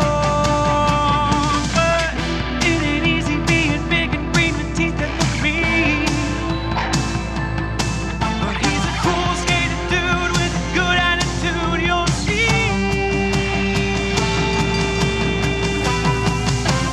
Randy, the biggest heart in town. So come on, everybody, and gather around and meet Randy.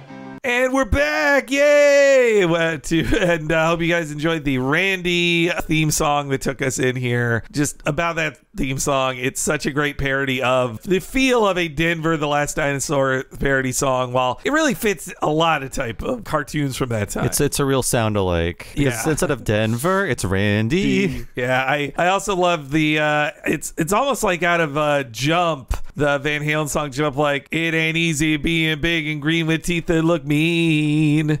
But then it doesn't have the next line that goes, I ain't the worst that you seen. Like, it doesn't do that. But That's a bit of a Scooby-Doo moment in that opening, too. Yeah, it's like Denver was like Scooby-Doo through 20 years later. Like, well, there have been 20 years of Scooby-Doo ripoffs. What do we bring to this shitty Scooby-Doo ripoff of Denver the Last Dinosaur? And I was not even a Denver viewer.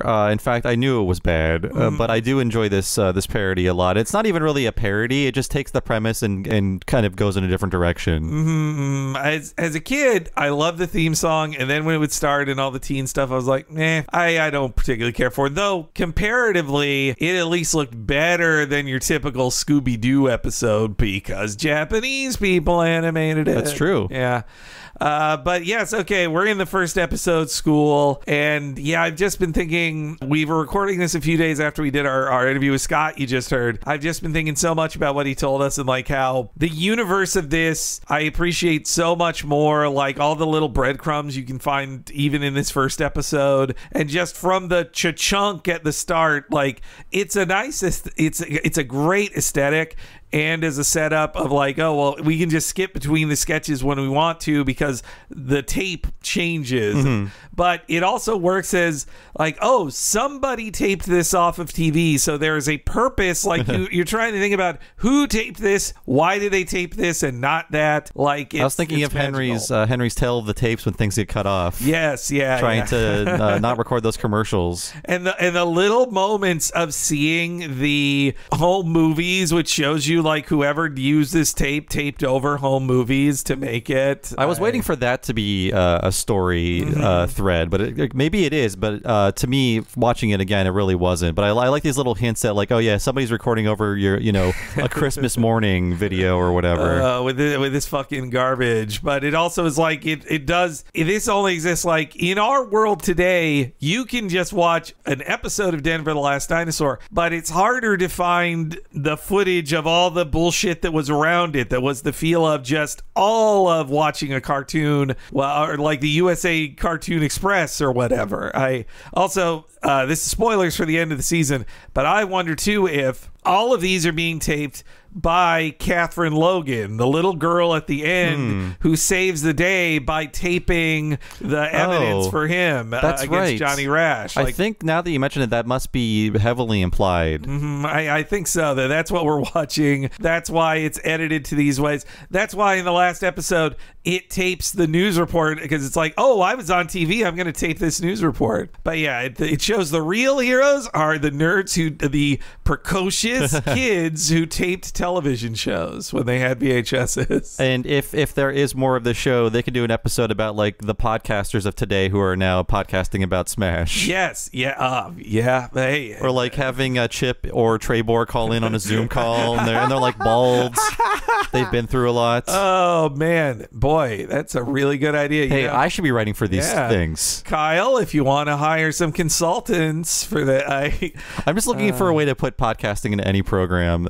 That's most of our pitches. I mean, all that we have now is like there was that Zach Braff show about a podcaster, Marin, the show about Mark Maron, and then like podcast The Ghostbuster. Yeah, I don't know if Kyle Mooney wrote it, but he was in a good recent SNL skit about podcasting, but it was about Joe Rogan podcasting, which is certainly a version of podcasting. The joke was like it was the Fisher Price white guy podcaster set, which was basically like a fake mic that looks like a Fisher Price toy, and as a white guy you're supposed to talk into it so it's not recorded and you don't get fired from a job. Oh nice. So it's a way to get those ideas out safely. Yes, yeah. but anyway, yeah, the tape begins perfectly to set it in time of like the 80s becoming the 90s with the Mega Mitten from Nextronico, which the second you see, you're like, yeah, Power Glove, I got it. Yes, yeah, the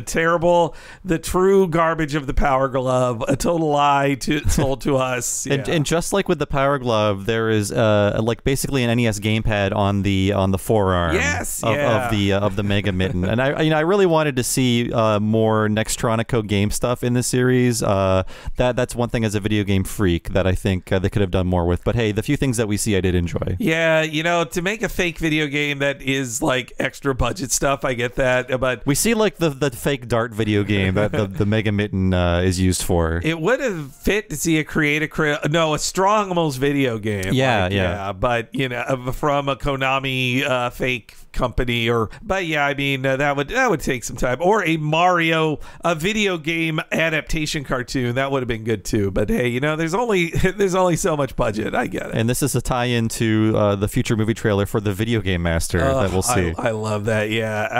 Yeah. Also the great casting on the kid with the Mega Mitten. Like he looks like one of the kids from like the Crossfire ad when we were kids. I was thinking of Crossfire. Just especially the way the kid like looks up. Like it just reminds me of the look. We're going to be saying a lot of references that won't make sense if you didn't have our childhoods. But the Crossfire ad, just search Crossfire ad. You'll get caught up in the crossfire. But even as a kid, I was savvy enough to think about the Power Glove. That can't possibly work. Yeah. I know what technology is capable of in 1989, and I don't think it can do that. I think I must have had a friend who had it, and to find out that it sucked, and that was, that's part of losing your innocence in our childhood, was realizing like, wait, this commercial lied. It's not good. It's in fact bad.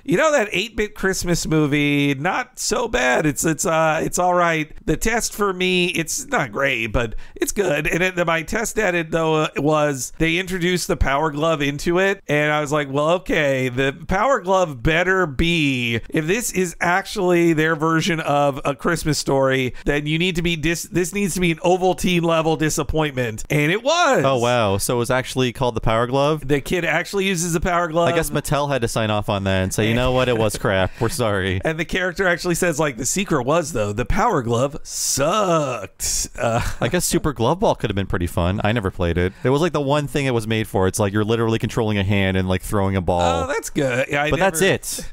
Though in the movie they did have to make up like a fake fighting game that did not exist on the NES. Yeah. Which that kind of bugged me. But all those peripherals were like, you can play Punch Out with this, and it's like, well, no, Punch Out was designed for a controller. I mean, the U-Force was even worse. Get into that. Oh, also the Nextronicos commercial, I also love that it's like it's grays and reds, and it's got like the early Nintendo "this is not a toy" kind of branding, the same kind of thing that would have Rob the Robot in it, the same style of it for sure. Now you are one with the games, and so then it's time for Skip and Trebor to welcome us in here, which I also love that this is from specifically Channel 58, that we get the local news spot as well. That's so great. Like when you see YouTube uploads of just, any old commercial, like when I was looking for old commercials for Adventures of Sonic, they ended with only on Fox 5 or whatever. The framing device of this, once we get to the end of these episodes, it actually gives me a sense of melancholy, because I remember at the end of Saturday morning, it's like, oh no, it's 11:30. What's up next? NBA Inside Stuff or golf or something like that. It's just like, well, the party's over. Go play an old Nintendo game you've played a million times now. Man, you're right. Yeah, when that farewell comes, like that is the sadness of like there's no more cartoons, because what is there supposed to be a Cartoon Network out there? Not gonna happen. Yeah. What am I supposed to do? Talk to my parents? Hang out with outside? them? Absolutely not. But I would guess this is about at 8 a.m. Programming begins with Skip and Trebor. Whoa! What's up, kids? I'm Skip. And I'm Trebor. And we're the new hosts of Smash Saturday Morning All-Star Hits! Wait, if it's Saturday, why are we at school? Because we're finally gonna make school fun by adding TV! Whoa. If this is school, then I say more detention, please. Today's assignment, watch the totally tubular cartoonage we got smashing at you. Plus, we got a super sizzling sneak peek at the new Johnny Rash movie. Yeah, and I've got a sneak peek at the doggy dance.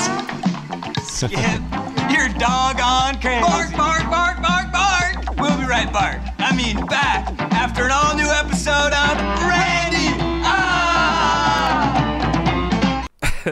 I just love they always keep note of that, because at the end of the episode, only one of them does the at the end of it. Like, going back to this, I confessed to Scott Gairdner and to you, I didn't know these were both Kyle Mooney. And going back to and watching it again, I'm like, it's still kind of hard for me to tell, because I don't think, like, I never thought the technology was there to have these people like darting in front of each other and to have like the motion control camera like memorize all the movements. I thought like still like if you wanted to film one person as two characters, you have to lock the camera down and maybe maybe it's like a Back to the Future thing where it can kind of pan back and forth. But I guess I underestimated technology. It's amazing technology. To learn that from Scott, like I would have figured, I don't know, if I had to like figure it out afterwards, I would have figured, oh, maybe they just did a big wide shot and then they later edited zoom ins together. But no, that they did just one take and like, okay, the computer memorized how the computer moved and you have to match up with it like that.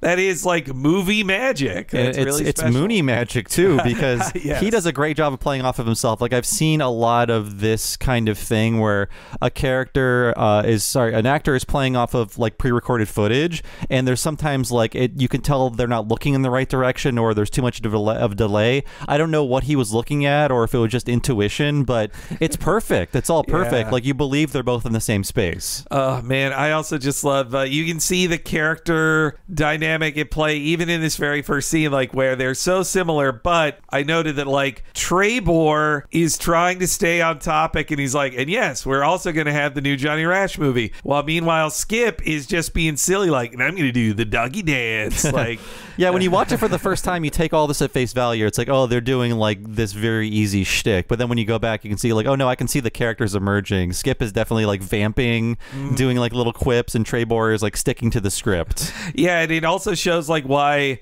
Skip was always going to be the breakout star, because Trebor like isn't as charismatic, like not in front. But also I think that it shows that Skip needs Trebor to balance him out, because like he needs Trebor to be the straight man so Skip can be silly and funny and do the say Zuzzy's ass and do the doggy dance and all that. There really needs to be a Wikipedia entry for all of these types of characters, because when we were talking to Scott, I was thinking of Cody on Step by Step and Bill and Ted, and I was also thinking, oh yeah, GamePro TV had one of those. Right. It's like, and I'm Brennan. We're going to talk about all the coolest video games today. And the other guy was just like Nerd JD Roth. Right, man. Oh man, and do you remember too the when they redid the Super Mario Brothers Super Show with two cool guys hosting it instead of the Lou Albano? Yes, it was like that was like Club Mario. Yeah. It was like Chip and Pepper's clones. Yeah, well, though I think it was interracial. That because I got that feel the African American actor who plays the DJ in the repackaging of Smash as like a live show, I got to feel like he was being asked to act like the cool black guy from the Club Mario as well. Oh, absolutely, yeah. Yeah, but man, it's just so great. And you can also tell that like using this show to advertise the Johnny Rash movie, it shows that the executive who loves Skip also loves Johnny Rash, and it was always going to be them together.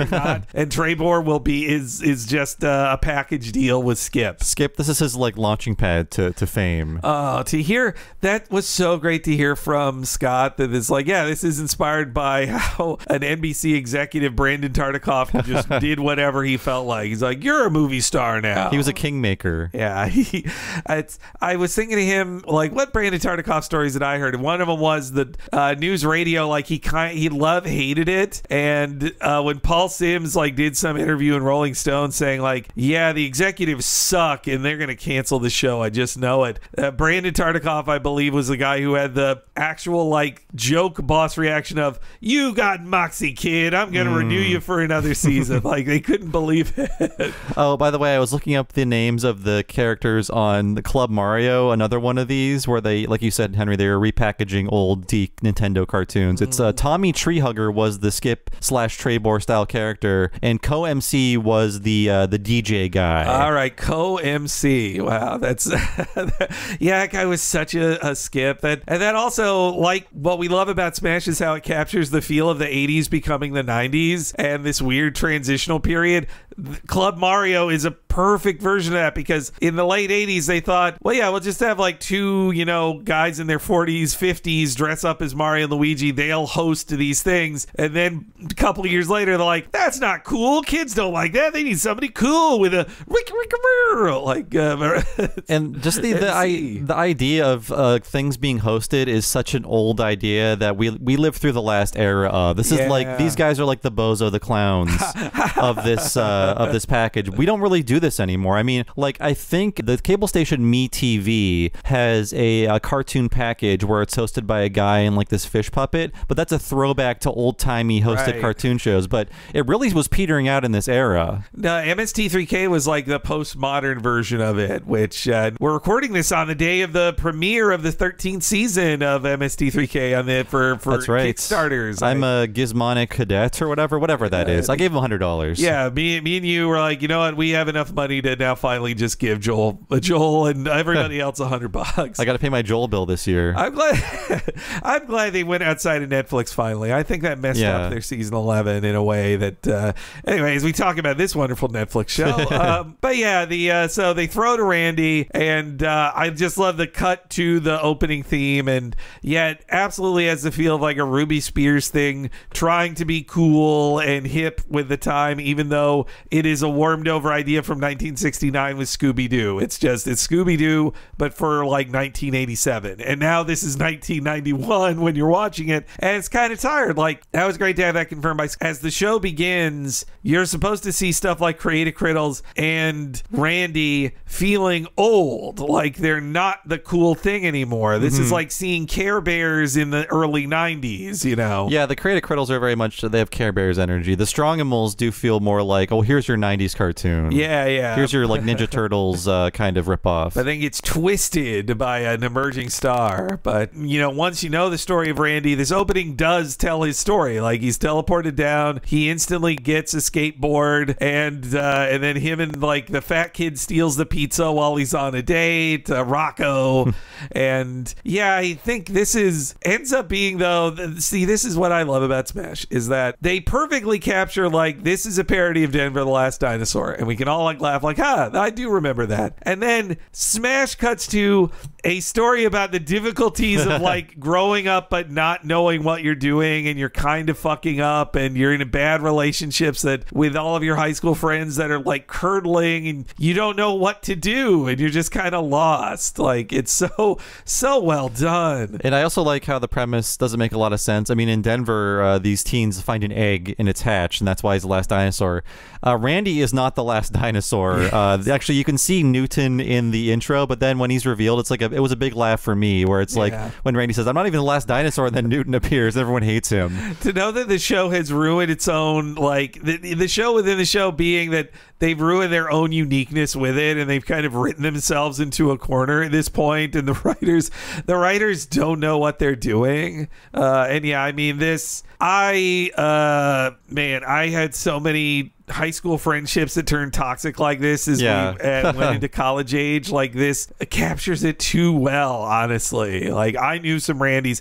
I like to think that I was usually the Michael in this, the guy trying to make it all work and be like, no, guys, come on, he's a good guy, you know? And yeah, his girlfriend or his ex is right. Like, Randy needs to work on himself. Yeah. He's looking for someone to be his mom.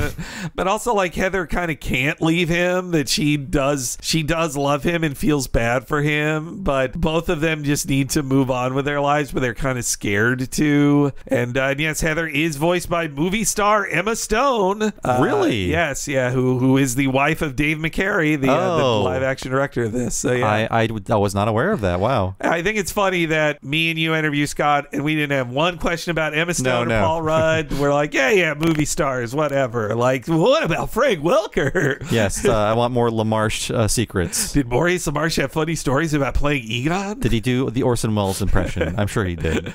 But man, that great opening, then telling you, like, and also the opening kind of is saying, like, no, Randy's great. Just give him a chance. Like, he's actually good. You might think Randy looks like a jerk, but no, he's the greatest pal around. Really, he is. And then just smash cut to this awkward scene in the car. God, this breakup is so great. With him shoved into the seat as this giant dinosaur. I love the design of him, too, where he's supposed to look cool, but he also looks just kind of pathetic, too. Yes, just like the droopy, like, dino dreads he has or whatever. And his backwards cap, and that he used to wear. Well, you see that when he, like, first teleported in, he was, naked. I think, too, I think of him saying that he's never been comfortable in his body. Like, he's adding layers because he feels feels like, I feel kind of like fat and weird in this world. Like I'm too big for everything. Doesn't like himself. No pants though. Yes, yeah. But yes, Randy is broken up with. So, that's just it then? I guess so. Would you want to, like, take some time away from each other and maybe just see where we're at? I don't think so, Randy. But I could be better. I think this is just how it has to be. I really do love you so much. Love you too. 427 to 200 North Main Street. I should go. Yeah. Okay. No, just... My legs are getting kind of caught on this right here. Your tail's hitting me. Damn it. It's fine. No, it's fine. It's fine. Well, see ya.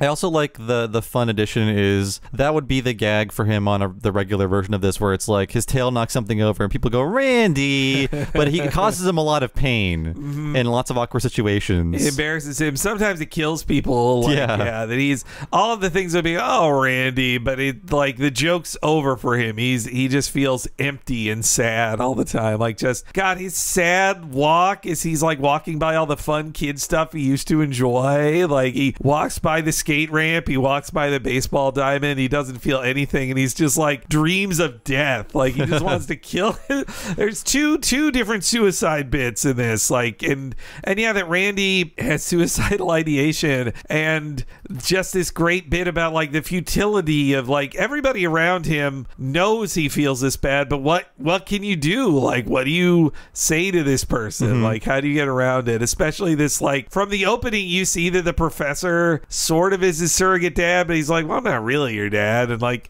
well, you can live in the basement or whatever, I guess. I also was thinking of that show Croc from our kids' youth, because Croc, the caveman. Oh, Crow, yeah, not Croc, sorry, Crow, about the caveman boy, because it was stories being told by a mastodon who lived now. Oh right, yeah, the theme song. Look up the Crow theme song. It takes a wild swerve. It's like, wait a minute, what's the show about? And because as a kid, I did think of like, wouldn't that fuck up that mastodon to be alive now and know that everybody he ever knew is dead, like for a long time ago. Let me share their stories. But yes, and here Randy just lives in his shitty basement that he never made look any better either. But yeah, just this exchange is very funny with Randy and Dr. K.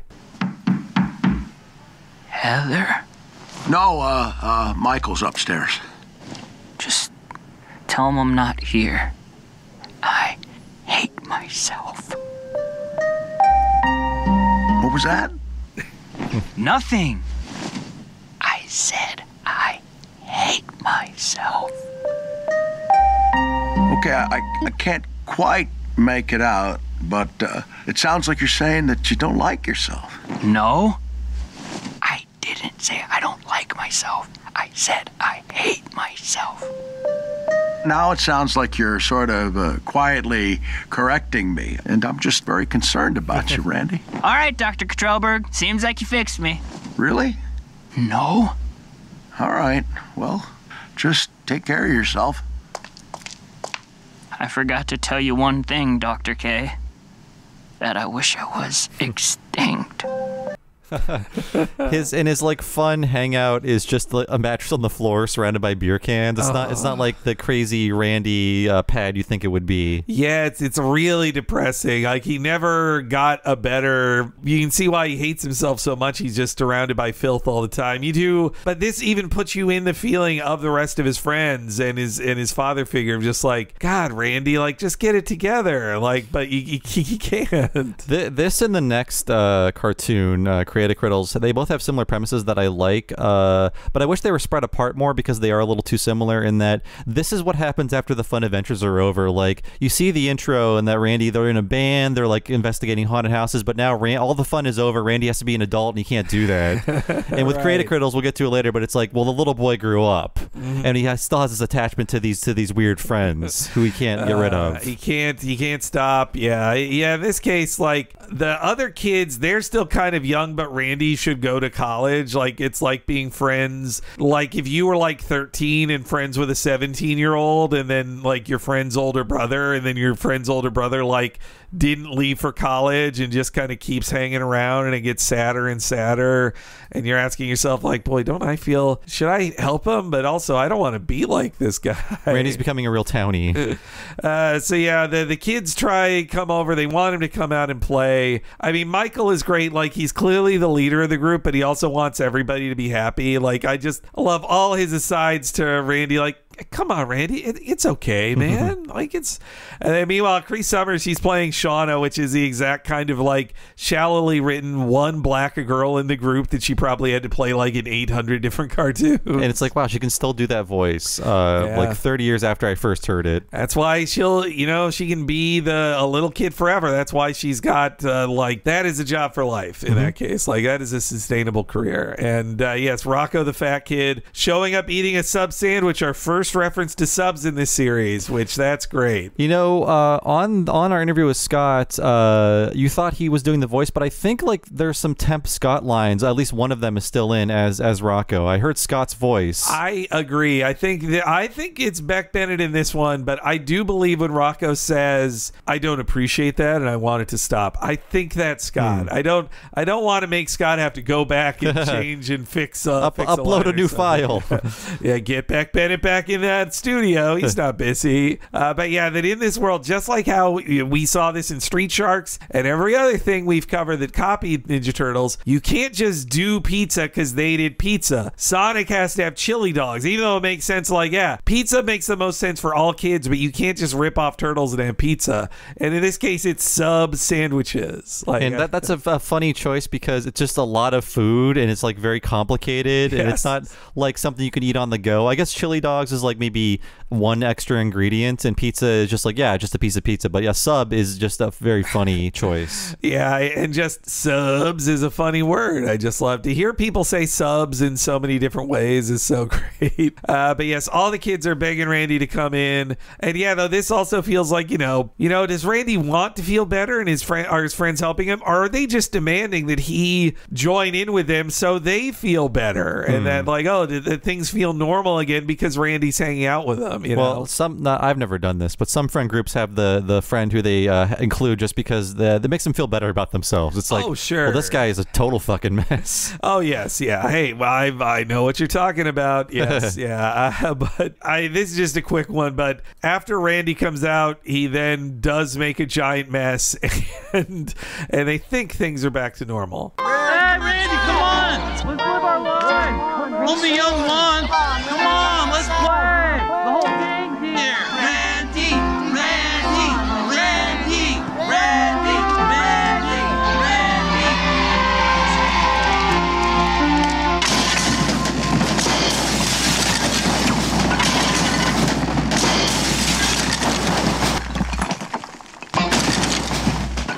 I told you guys, he's still the same old Randy. Oh,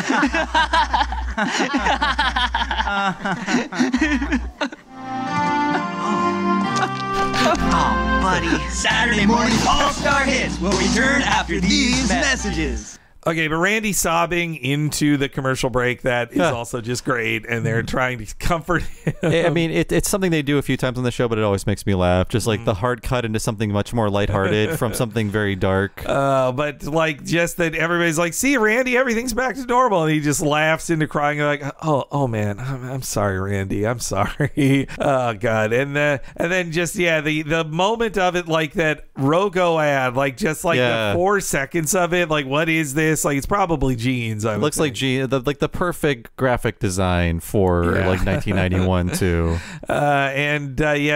This sketch that follows it in the library, like there's a million sketches like that in kids TV programming. That just, like, you calm down, little dude. Like just taking down the stuffy adult, and you can see that in the writing of this in the fictional world, Trebor is being cast as a less fun character. Yeah, but even like up until the end of this episode, he's like playing along with it, even though he's playing the character who constantly gets insulted. He's just like, yeah, it's part of the bit. Yeah, but then like his feelings seriously get hurt at the end. At first you think like, oh, they get trade positions. Like then Trebor gets to shine in one sketch, but no. And I guess too, it even comes down to like their names. Like Skip is a cool name, Trebor is a dumb name, and he should go by Trey. Like it's absolutely. It's not a star name. It's no Pepper.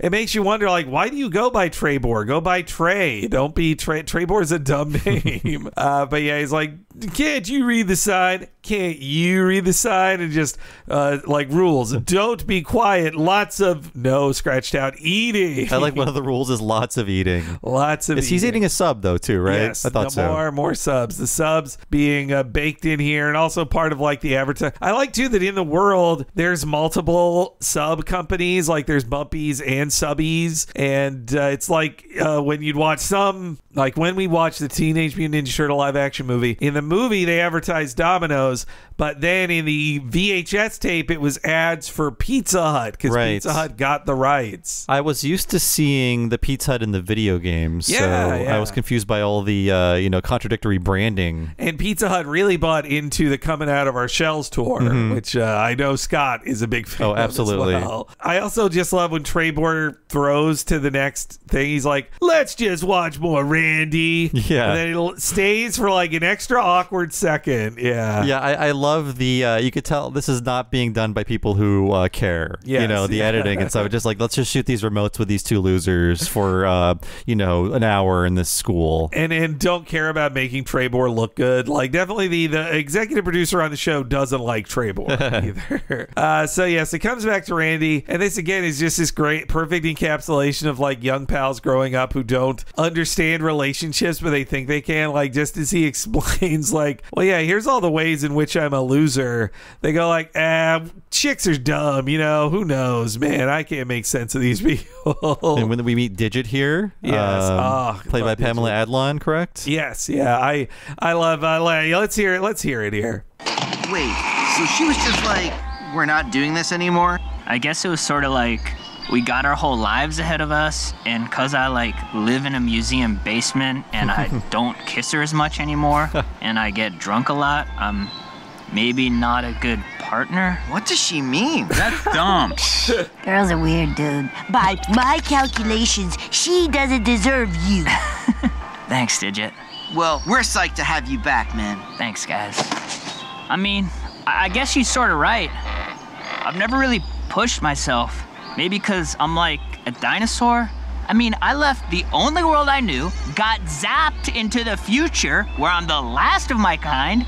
Then I find out I'm not even the last of my kind. You guys should be wearing helmets. Shut up, Newton. Go away, I'll Newton. seriously kick your butt, dude. Plus, I never told you guys, but I've never really been comfortable with my body. Whoa, a house party. Randy is trying, he's reaching out and they don't care. He's finally starting to open up. I mean, you can see in this dynamic, you're like, Michael's trying to listen to him a little. Shauna is just like, chicks are crazy, man. I don't know. And then Digit's just like, by my calculations, you're cool. And the calculator says Randy rocks. And then meanwhile, you've got Rocco is his worst influence. Like first that when they could be listening to Randy as he's finally opening up about what troubles him, he just goes like, house party, man. And then at the house party, he's the one who sees Randy being sad and alone. And he's like, you could use a friend. And then passes him the beer beer bong and just gets him drunk. I've been to plenty of parties in my day, never a sip of the beer bong. No, me neither. No, it's like the red cup's fine enough for me, But yeah, I just love all the things he describes. This is why you're a bad partner. You live in a museum basement. You don't kiss her as much. You're shiftless. You get drunk all the time. You find out later he doesn't brush his teeth. He just splashes the water around. Thinks about video games, man. I also love by my calculations thing just builds and builds until he can't take it anymore. He's sick of Digit. He never even liked Digit. But yeah, and then again they show Newton just to be like, yeah, this show doesn't even have its own premise anymore. He's not the only dinosaur. He's not even special. Randy's feeling empty because he's not even the only dinosaur. And yeah, a lot of this is just very realistically observed, troubled friends where it's just well, he's depressing, but he's more fun when he drinks. But then if he drinks too much, well, then it just gets kind of weird. And we want to leave. We want to leave. You all feel a little uncomfortable. The way he, his thing about humans got lucky. It's close to your friend saying look, man, I'm just saying about Mexicans. And you're all just hey, it's cool, man. It reminds me of also the very realistically observed dirtbag from Bart to the Future, a Bad Simpsons episode, but that character is good where everything is everyone else's fault. He didn't do anything. It's just well, I could have all this stuff, but I keep getting screwed over. Oh man, and the way that everybody is worried when he's doing his handstand, Michael's why don't we just calm down? He's I'm cool, man. I'm cool. Also that in the middle of this party there's a weird science thing happening. Yeah, they create a woman. That's so funny. Digit creates a woman. That movie, yikes. Oh man, yeah. When I saw that in movie theater a decade ago, I was oh, this is terrible opinions about women. Especially after the big house party, when the girl he tricked into one of the guys tricked into a date, she's I love you because you tried to trick me. It shows you care. Yeah. Again, very well observed of the way Randy is just kind of sitting on the floor in the hallway and the thing. It's oh yeah, that's a sad guy in a house party. And sometimes you are that sad guy, and sometimes you're just looking at that sad guy thinking, especially I feel sad for him. If there's no dog to play with, oh man, you're fucked. I miss us. And then somebody picks up a guitar. That's the one thing missing here. Randy would be the guy who'd be oh, a keyboard, and he'd start playing a song. And yeah, they tease that he's going to break that vase, but instead he kicks a cigarette out of somebody's hand and starts a deadly fire. In the next episode, we go oh, I guess I killed that guy. I should probably call his parents, but he doesn't because he's a dirtbag. But yes, a giant fire breaks out. That's when Heather arrives, and throughout this whole thing, I just love that death and fire is happening everywhere and they're barely paying attention to it, and it's instead just a passive aggressive ex-breakup exchange. Especially as she's reviving children while talking to him. Oh man, and then so perfect that it captures that Randy misreads Newton's behavior and he thinks that Newton and Heather together are together when they're not, but it's Newton I think does want it and Heather doesn't, because Newton is a creepy crime scene photographer. He's not a good guy. He really is. He's peeking under those blankets. Yeah, you shouldn't want to get with Newton either. But yeah, there's a sad end for old Randy in the first episode here. You can't take that blanket with you.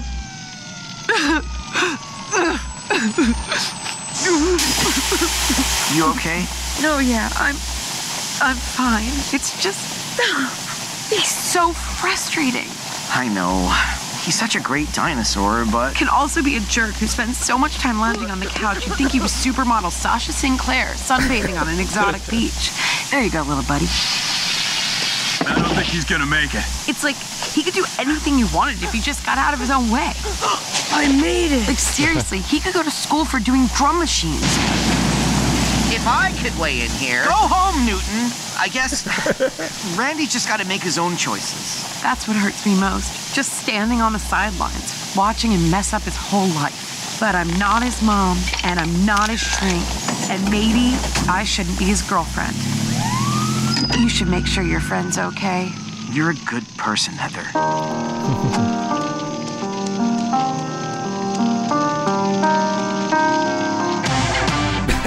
the music comes back in there.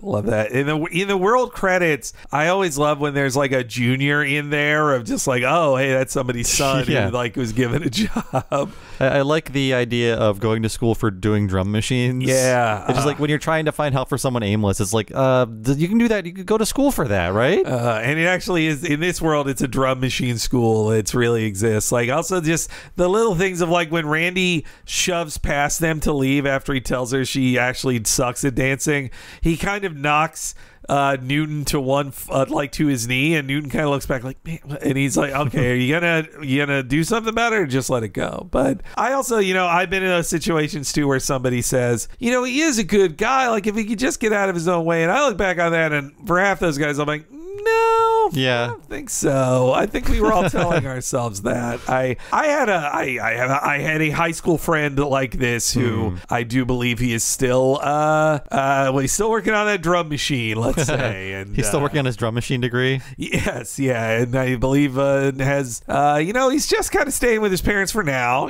Just how it goes. Sometimes. It's really a 5-step plan. Yeah, and actually he's not a sellout like me. But, that guy sucked. I don't miss that guy. When he walks away, that Michael guy, that Michael is the key of this thing. Like, he's the guy trying to keep it all together. I almost for a second thought I think Michael actually is just friends with Heather, but I kept thinking by the end of the Randy arc that Heather and Michael would end up together. Like, it has a happier ending than I was suspecting. Yes, yeah. Which I guess the message for Randy at the end of his story is like, just stop hanging out with your high school friends. You did grow past them, and it's okay to grow past people sometimes and move on. Like, stop hanging out with all of your same friends when you were 18, because you're all moving in different directions, or you should be. Yeah, the reason you're a friend is because you were in the same school district. Yeah. I mean, those high school friends, I check in on them on Facebook. Some of them still hanging out with each other. Some of them moved to other places. Sadly, a Randy type person no longer with us, passed away in the COVID era, killed by a drum machine. But fell on him. But yeah, in this case, Randy sadly walks away. Oh, and I also love her way of saying, like, you can't take that blanket with you. Like, that's such a great, like, she's trying to get a win on him but can't. And so yes, then cut to the Strongimals commercial, setting up the Strongimals we're going to see. It really does capture 80s toy commercial kind of style, like the listing of all the things. Kickaroo's fingernails really grow. Yeah, I like the escalation that it starts with what could be a realistic toy, where it's like, oh yeah, the Tigor has the whip attack, but then everything else is like a bad feature. Like Drog has a real feeling tongue, and Gwynja is one of those toys you kind of have to ruin to use him, where you have to put water in him and freeze him. It reminded me of, like, I wasn't one of those little rich boys that had the Ghostbusters headquarters thing, but my friend did, and it came with like a thing of slime, but like we never wanted to use the slime. It's like, you're gonna ruin your toy if you dump a bunch of slime on it, because it was built with grates, so the slime could like drip down to different floors and stuff. Like, how do you clean up that slime? I had the He-Man Castle Grayskull. He had that too, and I had this was a regular Henry friend. I had the Turtle Van. He had that too. But wait, did you live in Northeast Ohio? Well, I didn't have the Ghostbusters house though. Yeah. I didn't have that. But yeah, I never liked those slime toys. A cousin of mine, he had it was the slime torture chamber that He-Man had, of like in a very S&M kind of way, you chain up He-Man and then drop slime on him all over his face. Yes, but the slime, I was never into that slime stuff, but I would freeze my toys occasionally. Like, I would say, like, oh, Scrooge. The ones I definitely did was Darkwing Duck. Probably, I think, because he got frozen in episodes of Darkwing Duck. I got like not the full Darkwing Duck figure, but the figurine that came in a Fruit Loops. Okay, I would freeze that in a cup, and I think I broke a glass one time, and my mom had to explain to me, like, you can put plastic in there, but if you put a glass in there, the ice expands and breaks the glass, Henry. So it was a fun science lesson. But Gwynja is just like, he's a one ice cube tray. And, like, leave him overnight, and he makes ice, and just the way that little cube of ice plops out very unceremoniously, but the kids are like, whoa. Now these, the play sets, well, not even play sets, the environments these toys are playing on are just like what you'd see in all the commercials, where it's like, you can't buy these. Yes, they're like basically fake mountains and things like bust through the rocks, and the kids have access to all of this. Like, basically it looks like you got like a Warhammer game going on. Yeah, like a kid, for them to play with all their GI Joes, they set up all these Lincoln Logs dialogues, or like, I set up a bunch of blocks for Batman to bust through. You can't buy those blocks, kids, but just imagine that's how you'd play with it. I think eventually by the 90s they maybe legally or had to put in a thing at the bottom like, these things not included. Exactly, yeah. After that commercial, we then cut away to Skip and Trebor. Again, Skip making fun of Trebor. It's very one-sided, like, hey, that's rude. This feels like a kid's like street joke or something, where I swear to God, this is probably on like, you can't do that on television, and like Welcome Freshmen, and Clarissa Explains It All. Just like an easy way to fill 20 seconds of your kid show.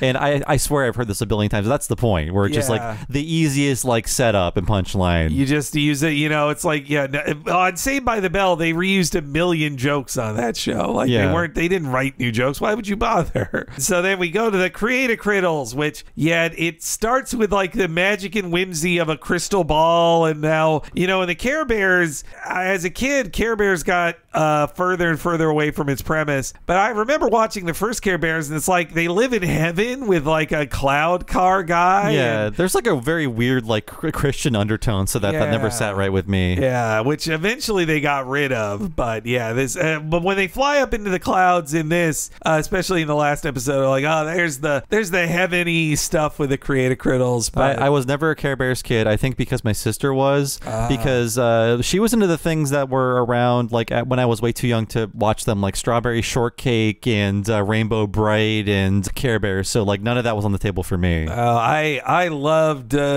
liked Care Bears. I had one Care Bear stuffed toy as a kid that I would hug to go to sleep. That was Tenderheart, who is the Leonardo / Optimus Prime of the group. I have other people say they never liked the Leonardo or Optimus Prime of groups. I usually liked the leader of groups in those cartoons. And this show in general does a really great job of naming things. And I love the term criddles, which is not a word. Right. It's just like, critters is a word, but I like that they're Create a Crittles. It's like little plus critter and crittles. Yeah, it's such a weird word. And yeah, like you said, this is similar to Randy, except this is when you're friends with other creative people in your 20s, and as you enter your 30s, you grow up in different directions, and that relationship it is about a toxic relationship of once good friends. Yeah. Yeah, and especially like there's no shame in doing art for the sake of expression, but like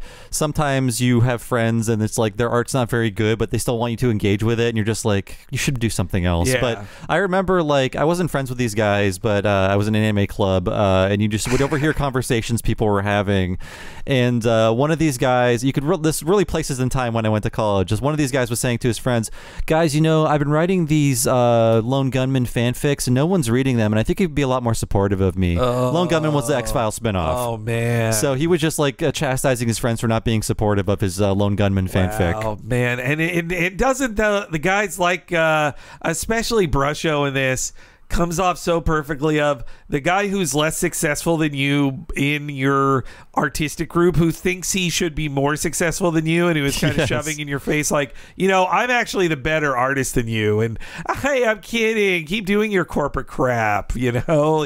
But here, let's hear the Create a Criddles opening. Once upon a time, a struggling young artist by the name of David Nubbins stumbled upon magical creatures. They taught him the true potential of creativity. The Create a Criddles.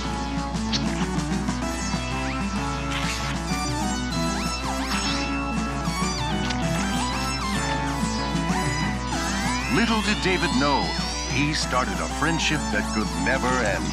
The world just isn't ready for the Create a Criddles. So David must keep them a secret from everyone, especially his family.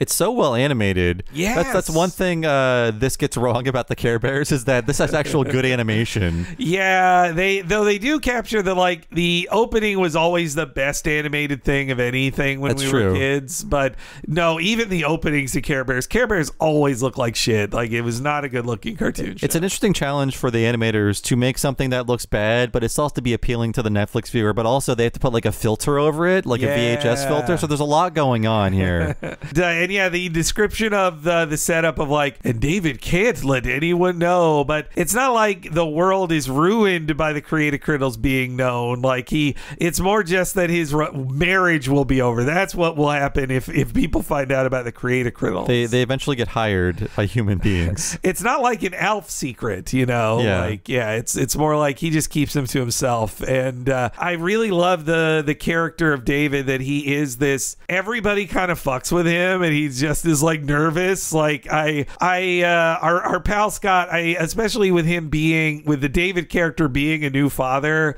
Oh yeah, I could see a little of Scott Gairdner's real life in there, just a teeny bit. I also think of pals in our lives and relationship dynamics of where we don't have kids. Some friends then do have kids, and sometimes you feel like the Crittles trying to have fun with your friend who does have to be a parent now. Yeah, come on, just one more cream soda. Yeah, come on. I have hey, I know your kid is like needs a father or whatever, but I have problems too. Listen about my podcast. Come on. Honestly, when he has to go out to the shed, I was thinking like these are his friends doing a podcast in a shed. Oh, absolutely. Like, come on, yeah. come do the podcast.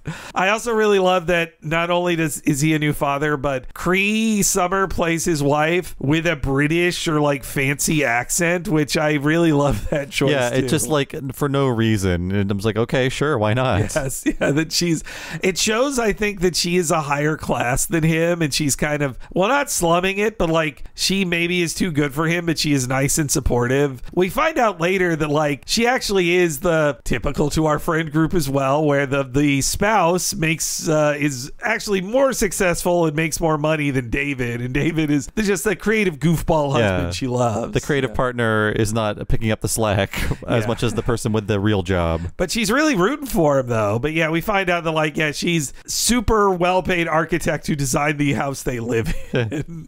It's a very childish view of jobs, because it's like everyone was an architect on TV when I was growing up, and also every job is like, I got a big meeting tomorrow. I got a presentation. We were always worried that was going to be our, then it was like, no, there's meetings every single day and none of them matter. That's what our working there were no stakes at all. But yes, David has to meet up with the Crittles. Crittles, hello? David, we thought you bailed on us. Sorry I'm late, Brusho. I've just been really busy today. Trying to snip us out of your life? Of course not, Sizzy. Look, I love you guys. You give my life so much color. RGB, you said it. So here we are, my 3 best friends. Oh, right, Pesto. My eyes fucking fall out. Oh. Pesto, come here. Let me help you out with that. Thank you, David. Oh no, look at this. I ruined your project. No, you didn't ruin it. You fixed it. Yeah, and you mixed up all the colors. This is why I love you guys. You're so creative. You aren't afraid to make a big mess. Because that's where you find the masterpiece.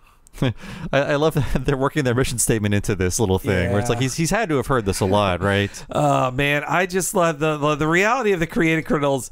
They have this design that makes a good toy of like their hands are the thing they use for art. Yeah. But then they have to show like, well, how do you live like that? It seems awful, especially Pesto. I love his dopey voice. Yes. And I love how when you see everyone's doing something creative, and when you see Pesto, he's like just jabbing at the tape deck with his glue stick hands.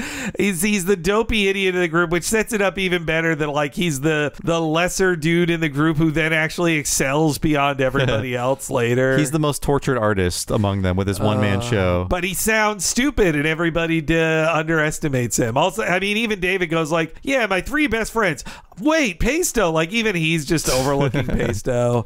And I also like Sizzy, the way she says, like, trying to cut us out of your life. Like, just that she's being passive-aggressive already. Like, oh, you showed up late probably because you don't like us anymore, right? But they're all doing puns based on their, like, abilities. Yeah, oh, God. And also seeing RGB with his paint hands dipping them into paint cans, like, that doesn't make sense. And yeah, that cardboard robot robot. It all pays off. This all really does pay off across the 4 Crittles episodes. David doesn't want to stay out too late, and his friends pressure him into staying out and just go like, just a little bit longer, when they know if they get him to stay for like 1 drink, he's staying all night. And in a way, that's them like showing their power over him. Like, they fucked up his meeting tomorrow by keeping him out. His excuse is always, I have to take out the trash, but he goes to this cabin that's always behind their house. His wife knows. Yeah. You know, she just doesn't want to. She's like, look, if it doesn't interfere with our lives, I'll let you do this. But this next clip, I just had to have it all because like Pesto is so goddamn funny to me in this here. This is Pastor, the giant robot from my solo show that opens tomorrow. What? You remember you're the guest of honor? Yeah, you can count on me, Pesto. I'll be there. I'm counting on you. Look, and here's your ticket. It's very big for a ticket. Wow, I love these bubble letters. Yeah, Brusho did the bubble letters. Oh, well, they're really cool. I know, but honestly, I did have a little inspiration. Here, have some Criddle glitter. Not tonight, because tomorrow morning I've got that big corporate project meeting. Oh, you're going through with that corporate project. Because I thought you knew that if you did that, we'd never talk to you again. I'm kidding. That corporate project sounds cool. Hey, stay here, have 1 cream soda, then we'll let you get to bed. I knew you guys would understand. 1 cream soda, please. We're totally good. Oh my gosh, guys! You want to see my dance? I love that Hadlon's delivery, like, you want to see my dance? And then just like act like that's very important. That's so good. And like a lot of these shows, they have like the source of their power. It's not gummy berry juice. It's the Criddle glitter. Yeah. I love the words Criddle glitter. Yeah, that's Criddle glitter. You almost said clit, Henry, Yeah, and that's careful. This is explicit now, this podcast. No, I also just love, God, that ticket line really gets me now because the ticket has to read as a ticket later. Like when he sees it in his pants pocket, it needs to be big. But then when he's given it at first, he's like, very big for a ticket. It's like, yeah, a realistic ticket would be smaller. But and we see that Pesto's resentful of Brusho immediately, which is why Brusho doesn't get a seat at his one-man show. I love that, like, that feeling. It's very recognizable, the feeling of like, oh, you did something yourself, and then one person helped with a little thing, and a person compliments that, and you're like, yeah, that guy did that. That's that wasn't me. It shows Pesto also drops his stupid voice for that. He goes like, yeah, Brusho actually did that. That's Brusho. Like, and Brusho's like, oh, you know, like Brusho is the alpha of the group, even if he's not as creatively good as Pesto or makes as many things. But yeah, and also the bubble letters are part of the font, so that the Bumpy Bee is already like being set up there. I like that. David stays out all night with the Creator Crittles. They're all doing Criddle glitter, not drugs, and drinking cream sodas. This also is like similar to Randy, a destructive party, like a party that a self-destructive party you shouldn't be doing. We don't see the much of it though. We just kind of smash cut to David at the meeting, right? Yes. Yeah. By the way, that's Paul Rudd. Yes, Paul Rudd, movie star Paul Rudd, Ant-Man himself. I didn't know that was him until you said, "Oh, we didn't mention Paul Rudd." I'm like, "Wait, Paul Rudd is in this?" Right, and it's like, "Oh, he plays David." Okay, I like his delivery as David, but like when I listen to it, I'm like, that doesn't sound like him. But it's him. It's him. Yeah, it's funny. Yeah, again, we didn't ask any questions about a movie star. We're sorry. I bet Scott probably had funny stories about working with Paul Rudd, who's always, every story I hear about him is like, he's a funny guy. He's a cool dude. But could you believe he's 50, Bob? Listen, guys, I think he's starting to age in a very handsome way. But let's not make the Dick Clark jokes about him, because when he gets much older, it's not going to be as fun. Yeah, you know? It'll happen to all of us. Yeah, man. Like but yeah, I also just love Brusho and all this. Like, first he dogs on him for the corporate gig, and then says, "I'm kidding," and then as they open, like, that's so realistic. The way when they're opening the drinks together is like, "We're good, man." I'm like, that's what your friend says to you when he does not mean that. These guys are just trying to pull him down. I know they don't want him to succeed. They don't. there, man. Like that, what a great, like, just like how realistic to bad toxic friendships Randy is, same here. These are all people who are creative together, and now they technically act like they're rooting for one another, but David keeps being pulled down by these creative crittals who don't want him to succeed, or they give him a guilt trip about, like, oh, you're trying to cut us out of your life, huh? Like, no. But yes, it was after a long night, David goes to the big Bumpy Subs meeting. David. We've invited you to this big corporate project meeting based on the strength of your portfolio. It's very creative. Yeah, creative. You know what they say, you gotta make a big mess to find the masterpiece. Make a big mess? Nubbin. This corporation has rules. Oh, no. It's just a metaphor. I'm not making a literal mess. No. I'll be good. Very well, David, very well. Now, we're going to take a chance on you and allow you to work on the crown jewel of our empire, the Bumpy Bee Subs logo. Oh, wow, I've always loved the Bumpy's logo. It's so simple. He thinks it looks simple. This logo took decades to perfect. We tried a version with serif. Our stock dropped 700%. The last designer who worked on it killed himself. So, David, are you willing to dedicate your life to the Bumpy Bee? Yes, sir. Well, then prove it by eating this bowl of barf. That's great.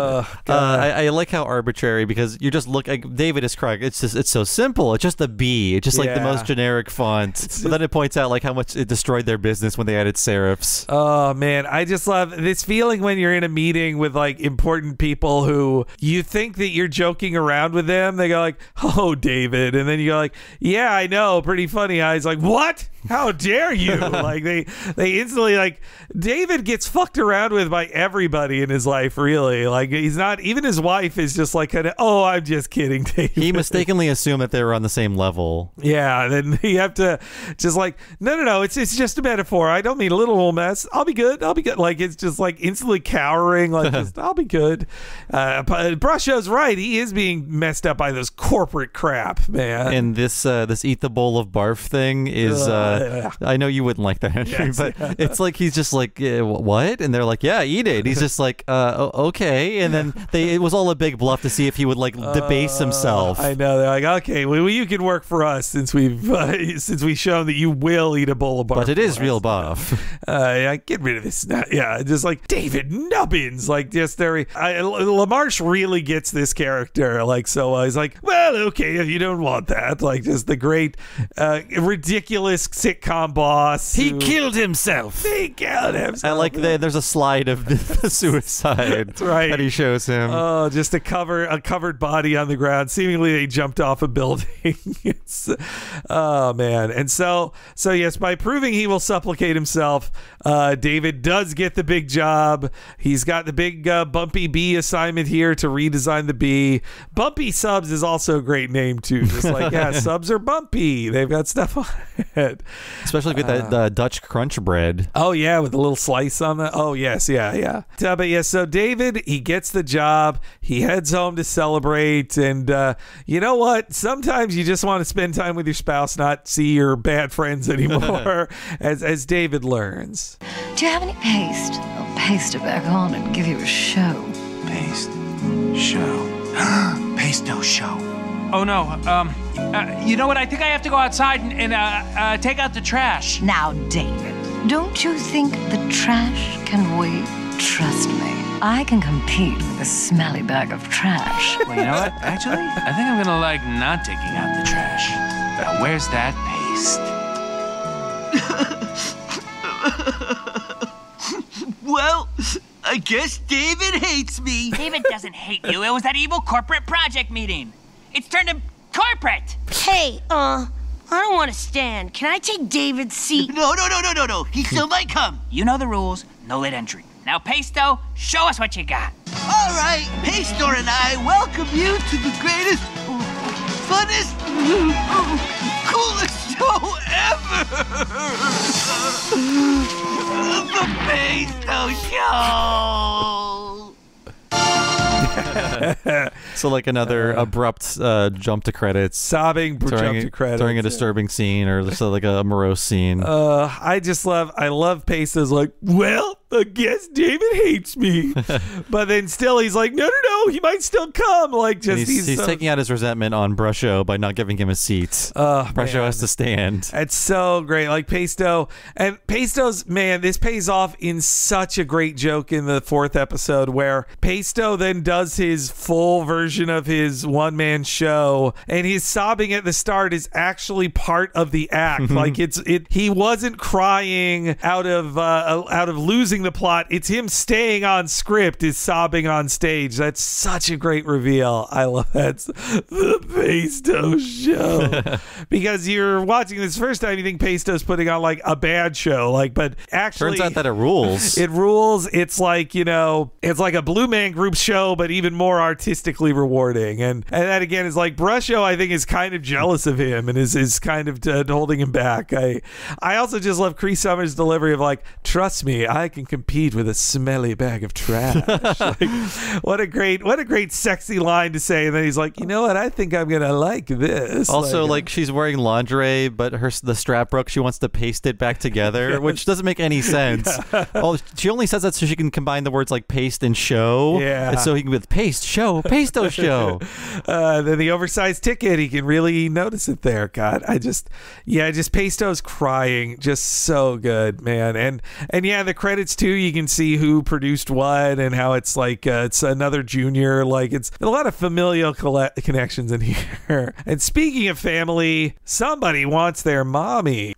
Hey, Trevor, I bet if I gave you a 10-second head start, you couldn't beat me in a race. Yeah, right. I've always been the faster twin. You're wrong. Okay, on your mark, get set, go! I want my mommy! 1, 2, 3, 4, 5, 6, 7, 8, 9, 10. Hey, Trev, I'm actually kind of jealous. You never told me you were taking a trip. No, that wasn't cool, man. But you know what is cool? This Super Smash exclusive movie preview from your favorite star, Johnny Rash. Check it out. I think Scott told us in the interview that we did with him that they had to keep this rivalry within the reality of the show. So it's like we had to make sure they would film things that could like conceivably be put on TV. So it's like you could still see Trebor was not expecting to be injured this hard, but he's still playing along. Yeah, he's still acting it out, and obviously they're not going to do like a second take. So they're like, well, yeah, just use this, and but just him holding his knee, bleeding, and like later you'll see his knee is messed up. Like he needs at least a bandage over it, and just that he's like trying to act cool about it, but his character's gone like bleh, bleh. Like he's not talking like that anymore. It's like, dude, not cool. Come on, man. Like, it's just like, check it out. I think it's pain. I think too, this is Skip. Like this is Skip's showmanship taking over, that he's like, you know what, I already made fun of him in the last couple sketches. This time I'm just gonna trip him, and everybody laughs at him, and everybody loves me, Skip. Like that's so good. And I feel like I'm diving to the reality behind this, but I feel like Trebor, after being unexpectedly injured, like was improvising his way out of the scene. Like I got to scream out something funny, so he does. I want my mommy, right? But it comes out to haunt him later. That's why, yeah. When he tries to pretend it was like he says, "I was just trying to make you laugh." It's like, no, you weren't. Everybody laugh at him. Like, yeah, poor Trebor. But yes, then comes really the funniest thing in the whole first episode. No, I told this is the first thing. So we recorded that Talking Simpsons, or sorry, we recorded Podcast The Ride with Scott and Mike Carlson and Jason Sheridan.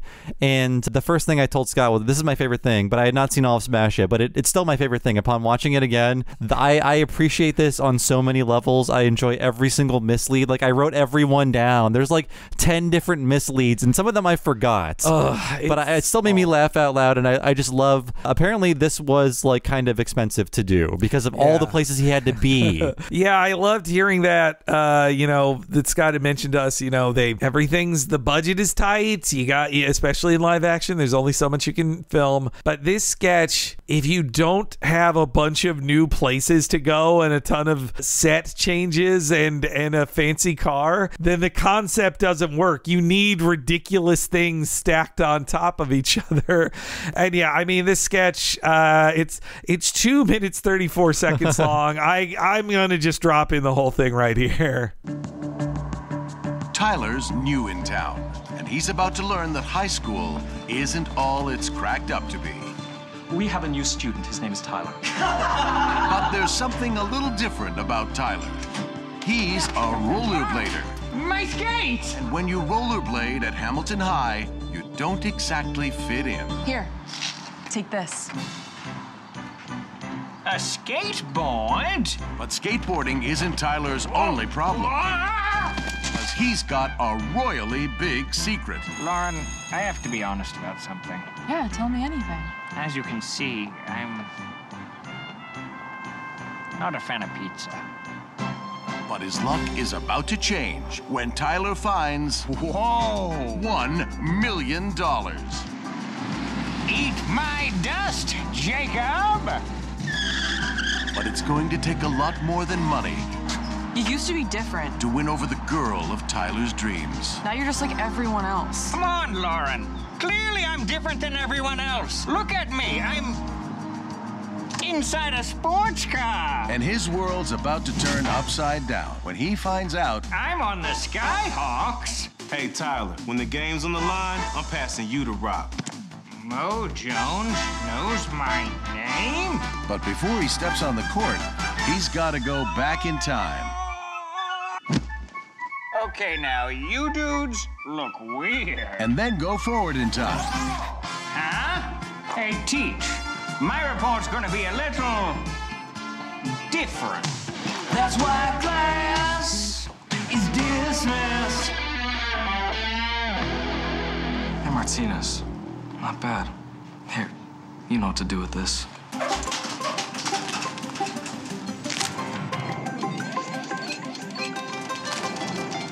He's amazing. Matt Hartwell, Lottie Wolf, the Spider Brothers, and Johnny Rash as the Video Game Master. You forgot to mention one thing. I'm a 9th grader.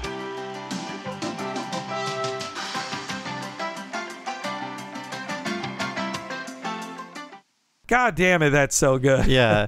And when I described the sketch to Scott, I brought it up by saying the sketch about the guy who's in a king costume, because at no point did they say he's a king. And you think that's going to be from the second you see this. I love that's the mislead, like he's got one big secret and a royally big secret even. Royally big. God. But every mislead is amazing. That he goes back in time and then forward in time. And the final title reveal, I totally forgot that the movie is called The Video Game Master. Video Game Master. You forgot to mention one thing. I'm a 9th grader. Oh, God. Everything. Yeah. God. We're just going to be repeating our favorite lines from the sketch, but the amount of different twists they make to avoid why he's dressed the way he is, I want to applaud this sketch. It's so good. They never do it. They never when he goes back in time and he's by the guards who are dressed like him, and he reacts like, "You guys look weird." Like that's so, and his way of talking is insane. There's there's so many little details in this. But first off, yes, I love that this is like every high concept Disney kids live action movie shoved into one. It's like, what if a kid gets rich? What if they go back to King Arthur's court? What if they are Bill and Ted style and come back in time? Then it's the wizard. Then it's also skateboarding. Then it's him being bullied. Like it's all of these things and then in one. It's the wizard, right? Yes, oh, sorry, you mentioned the wizard. I thought I was thinking of an actual wizard because he's a king. Also, but that is the wizard at the end, like just that after his big song. I also love too that he says like, now teacher, this is going to be a little different. But when he sings his song, he drops the accent because Johnny Rash, the actor, can't sing in the accent. Right. He goes into his regular singing voice. And a lot of this is laid in, like the Mega Mitten commercial makes sense because it's all tied into this programming block where they're trying to sell things to kids. So in the movie, he's trying to sell the Mega Mitten as well. Yeah. And with the Johnny Rash stuff, we see this interview with him being just like very, very pissy, very much like a diva.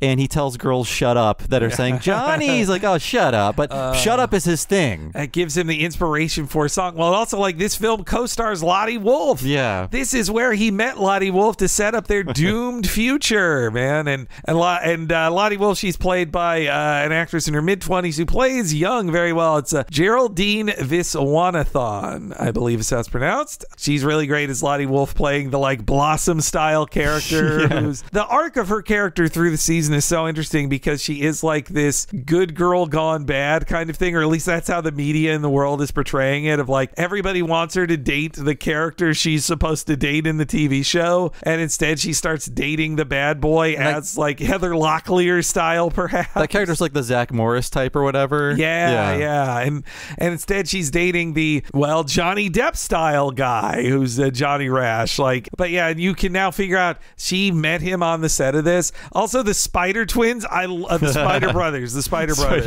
Yeah. I forgot to look. I don't know if you can see his feet on the screen, but if he was wearing two different kinds of shoes, Johnny Rash. Oh, I didn't catch that. I bet he was. I bet Kyle Mooney was wearing two different pairs of shoes for that scene. Even if we couldn't see them, he's method. God, I just love, like, eat my dust, Jacob. Like, God.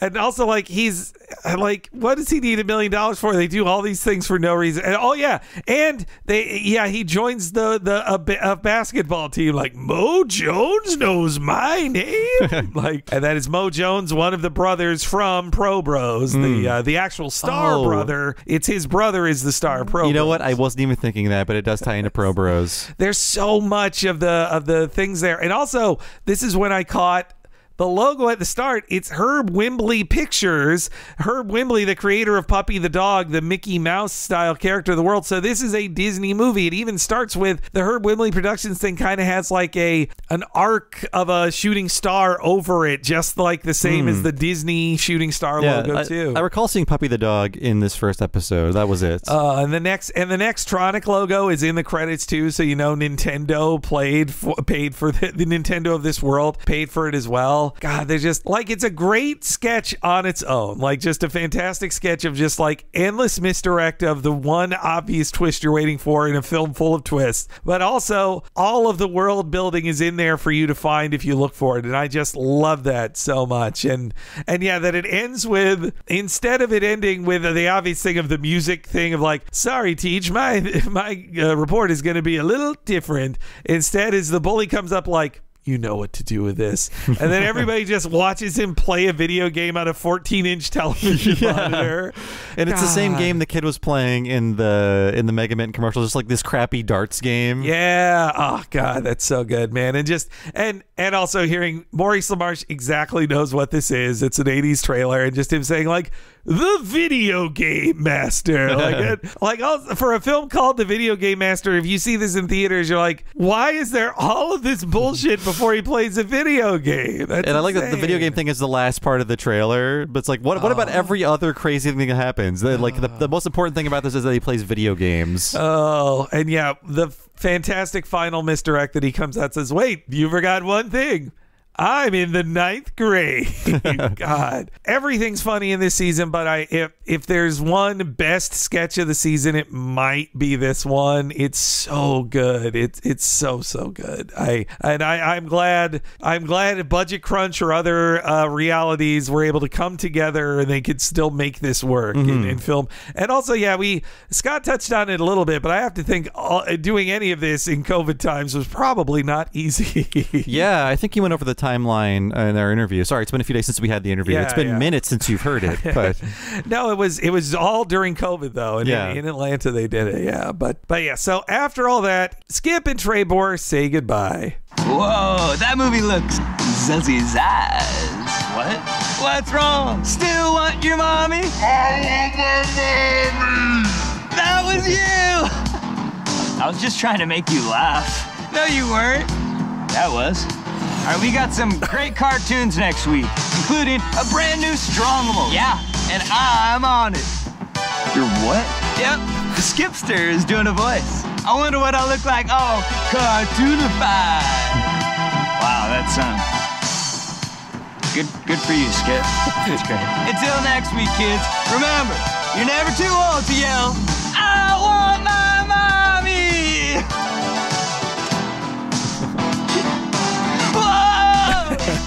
Whoa! Yeah, only he says whoa. Yeah, Trebor is too pissed off. Knowing where this goes, it escalates very well. Where for about half of this episode, Trebor's kind of in on it. Just like, yeah, I'm getting goofed on, but we're playing characters. But after a while, it gets kind of personal. Yes, yeah. And then it leaves off on this sour note. Hearing it in audio here, also when he goes like, "No, you weren't." There's a cut, like you can tell. So implied in that cut is that they had a more intense fight. That they were like, "No, cut." They're like, "No, you weren't." And then you can imagine Skip and Trebor had like a loud argument, and they're like, "Okay, guys, reset." Guys, and next week, a brand new Strongable. This is when Skip is inventing like catchphrases for himself, like Zuzzy Zazz. It's like reminds me of like Pauly Shore, like munching on grindage and the weasel and all that stuff. It's just like, what does any of this shit mean? Trebor is right to think that's dumb, and he's just making up garbage. But and then Trebor also, like, the hurt on his face is like, obviously, like you would think a producer would want them as a duo. It's Skip and Trebor on the show. They're identical.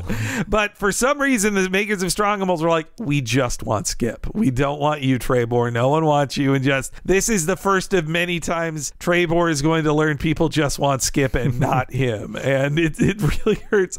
You can see it just hurts his feelings more and more and more on it. And that also just pays off in the end, that once they see eye to eye at the very end of the series, then they're both getting overshadowed by Corby, the third to win. We told you there'd be spoilers. Yes, yeah, but it's a great first episode that really does set the stage for it. You know, sometimes on Netflix shows, I think some have complained that Netflix shows get too into setting a breadcrumb trail, or like, oh, you got to watch the next episode. Let's get you to watch the next episode. Like, it feels, sometimes it feels unnatural. In this show, it feels very natural. It's a story told over 8 episodes where things grow and change for characters, and it builds really well. And it all starts here. Like, it's all clear right there. I would say the only unrealistic thing is that these cartoons within the show are like serialized, and that was never the case when we were growing up. But for the sake of the Netflix model, they have to be. And you know what? I like following the stories. I like following Randy and the Creative Crittles and the Pro Bros and the Strongamals. It's all very well done. Man, yeah, I do. God, the Strongamals. We said it, Scott, but the Strongamals slowly being shoved out of their own cartoon and just being like, "Hey, can we help you?" Nah. Okay. And just from how minor Skip's first appearance is on the show. Yeah, another thing I should compliment Scott on is how they build into the Dahai Islands. Like, they say the Dahai Islands so much that implies that like the local government there is giving them a ton of money to film things, and how they constantly have to say like, in the beautiful Dahai Islands, and here we are, I'm on the Dahai. Like, even in the Skip and the Strongamal movies, they're like, and here I am in the Dahai Islands when I should be having fun. There's a ton of world building that you would not expect from this show, and like I said, going back to it from episode 1 again, I noticed like all of these things that they're being laid in preparation for the future. It's like, it's so rewarding to go back and go and check everything out again. Man, and last sketch I didn't compliment Scott on that I'll say now, it's like that Slingers one that is a Pokemon parody kind of thing of just like that it's just them learning to play the game, and like that when he's being told like only you can find them all, like that he asks the guy voiced by Scott, "Can I just find some of them?" No, you must find them all. That's about how marketing was to us as so little kids. I guess that's the closest to a video game cartoon in the episode, but it's great. But yeah, I guess my final thought, this show rules. People, if you haven't watched Smash yet, seriously, watch Smash. It's great. I would say underappreciated. It came out at a weird time. I think it came up around, like, I think it released December 10th is the date I found. Right. Which is like, I think we were all just very busy then. Yes, yeah. For the holidays. And it's not like a holiday theme thing, so you might have missed it. And Netflix is really bad at promoting things. Quite bad. And often you have to search for the name exactly. And this was shoved in my face because they know I was I was totally the audience for this show. But the maybe algorithm knows us pretty well. But yeah, maybe not for you. But just search in the search bar. Use that rare Netflix search bar there and give it a while. And you know what too? If you still haven't watched it, watch Moonbeam City. You know, it's on Paramount Plus now. Check that out as well. And I guess and thanks again, Scott, very much. You were the zuzziest and the zazziest. Thanks again for listening to What a Cartoon. If you want to support us and get all these episodes 1 week ahead of time and ad-free, please go to patreon.com/TalkingSimpsons. Sign up there for $5 a month. You'll get just that, but also access to everything behind the $5 paywall. That includes access to over 100 full-length bonus episodes that you haven't heard if you're not a patron, and that also includes access to our monthly Patreon-exclusive miniseries, Talking Futurama and Talking of the Hill. You can only get those if you're behind the $5 paywall at patreon.com/TalkingSimpsons, and there is a $10 level as well. If you sign up for that, you get all the $5 stuff, of course, but also access to one mega long, extremely long podcast once a month, only for patrons of that level or higher. And what is that, Henry? Bob is talking about the What a Cartoon Movie podcast. Once a month, you get to hear us talk about an animated series on the regular episodes, but we also, at the end of each month, do an animated feature film, super duper in depth, often over 4 hours, sometimes even 5 hours long. We haven't recorded it yet, but I bet this one in April will be over 5 hours because we'll be talking about 1988's Roger Rabbit. If you have more memories of cartoons like that were on Smash, I bet you loved Roger Rabbit too, because we did, and we talk all about that film in the months before. Last month, we covered the Disney Golden Age classic Pinocchio. The month before that, South Park Bigger, Longer, and Uncut, and a huge, over 3 years back catalog, films as diverse as Akira to a Goofy movie, as I like to say. Over 220 hours of podcasts there, in addition to all the $5 things Bob mentioned. Please check it all out at patreon.com/TalkingSimpsons. So I've been one of your hosts, Bob Mackey. You can find me on Twitter as Bob Servo. I have another podcast, by the way. It's called Retronauts. It's a classic gaming podcast all about old video games. You can find that wherever you find podcasts, or go to patreon.com/Retronauts. Sign up there for 2 full-length bonus episodes every month. And Henry, what about you? Follow me on Twitter at HENEREYG. That's when you'll stay up to date with all the stuff going on in Henry Gilbert's cartoonified life. Also, follow on Twitter at TalkSimpsonsPod to stay up to date on all the stuff that goes on whenever new podcasts go live on the Patreon, on the free feed, when there's polls, when there's news. Stay in the loop if you follow at TalkSimpsonsPod on Twitter. And of course, if you want an easy to search back catalog of all of our free episodes, go to TalkingSimpsonsPodcast.com for that and tons of other neat info about us. Thank you so much for joining us, folks. We'll see you again next time for our extended free preview of our What a Cartoon movie, all about Who Framed Roger Rabbit. And we'll see you then.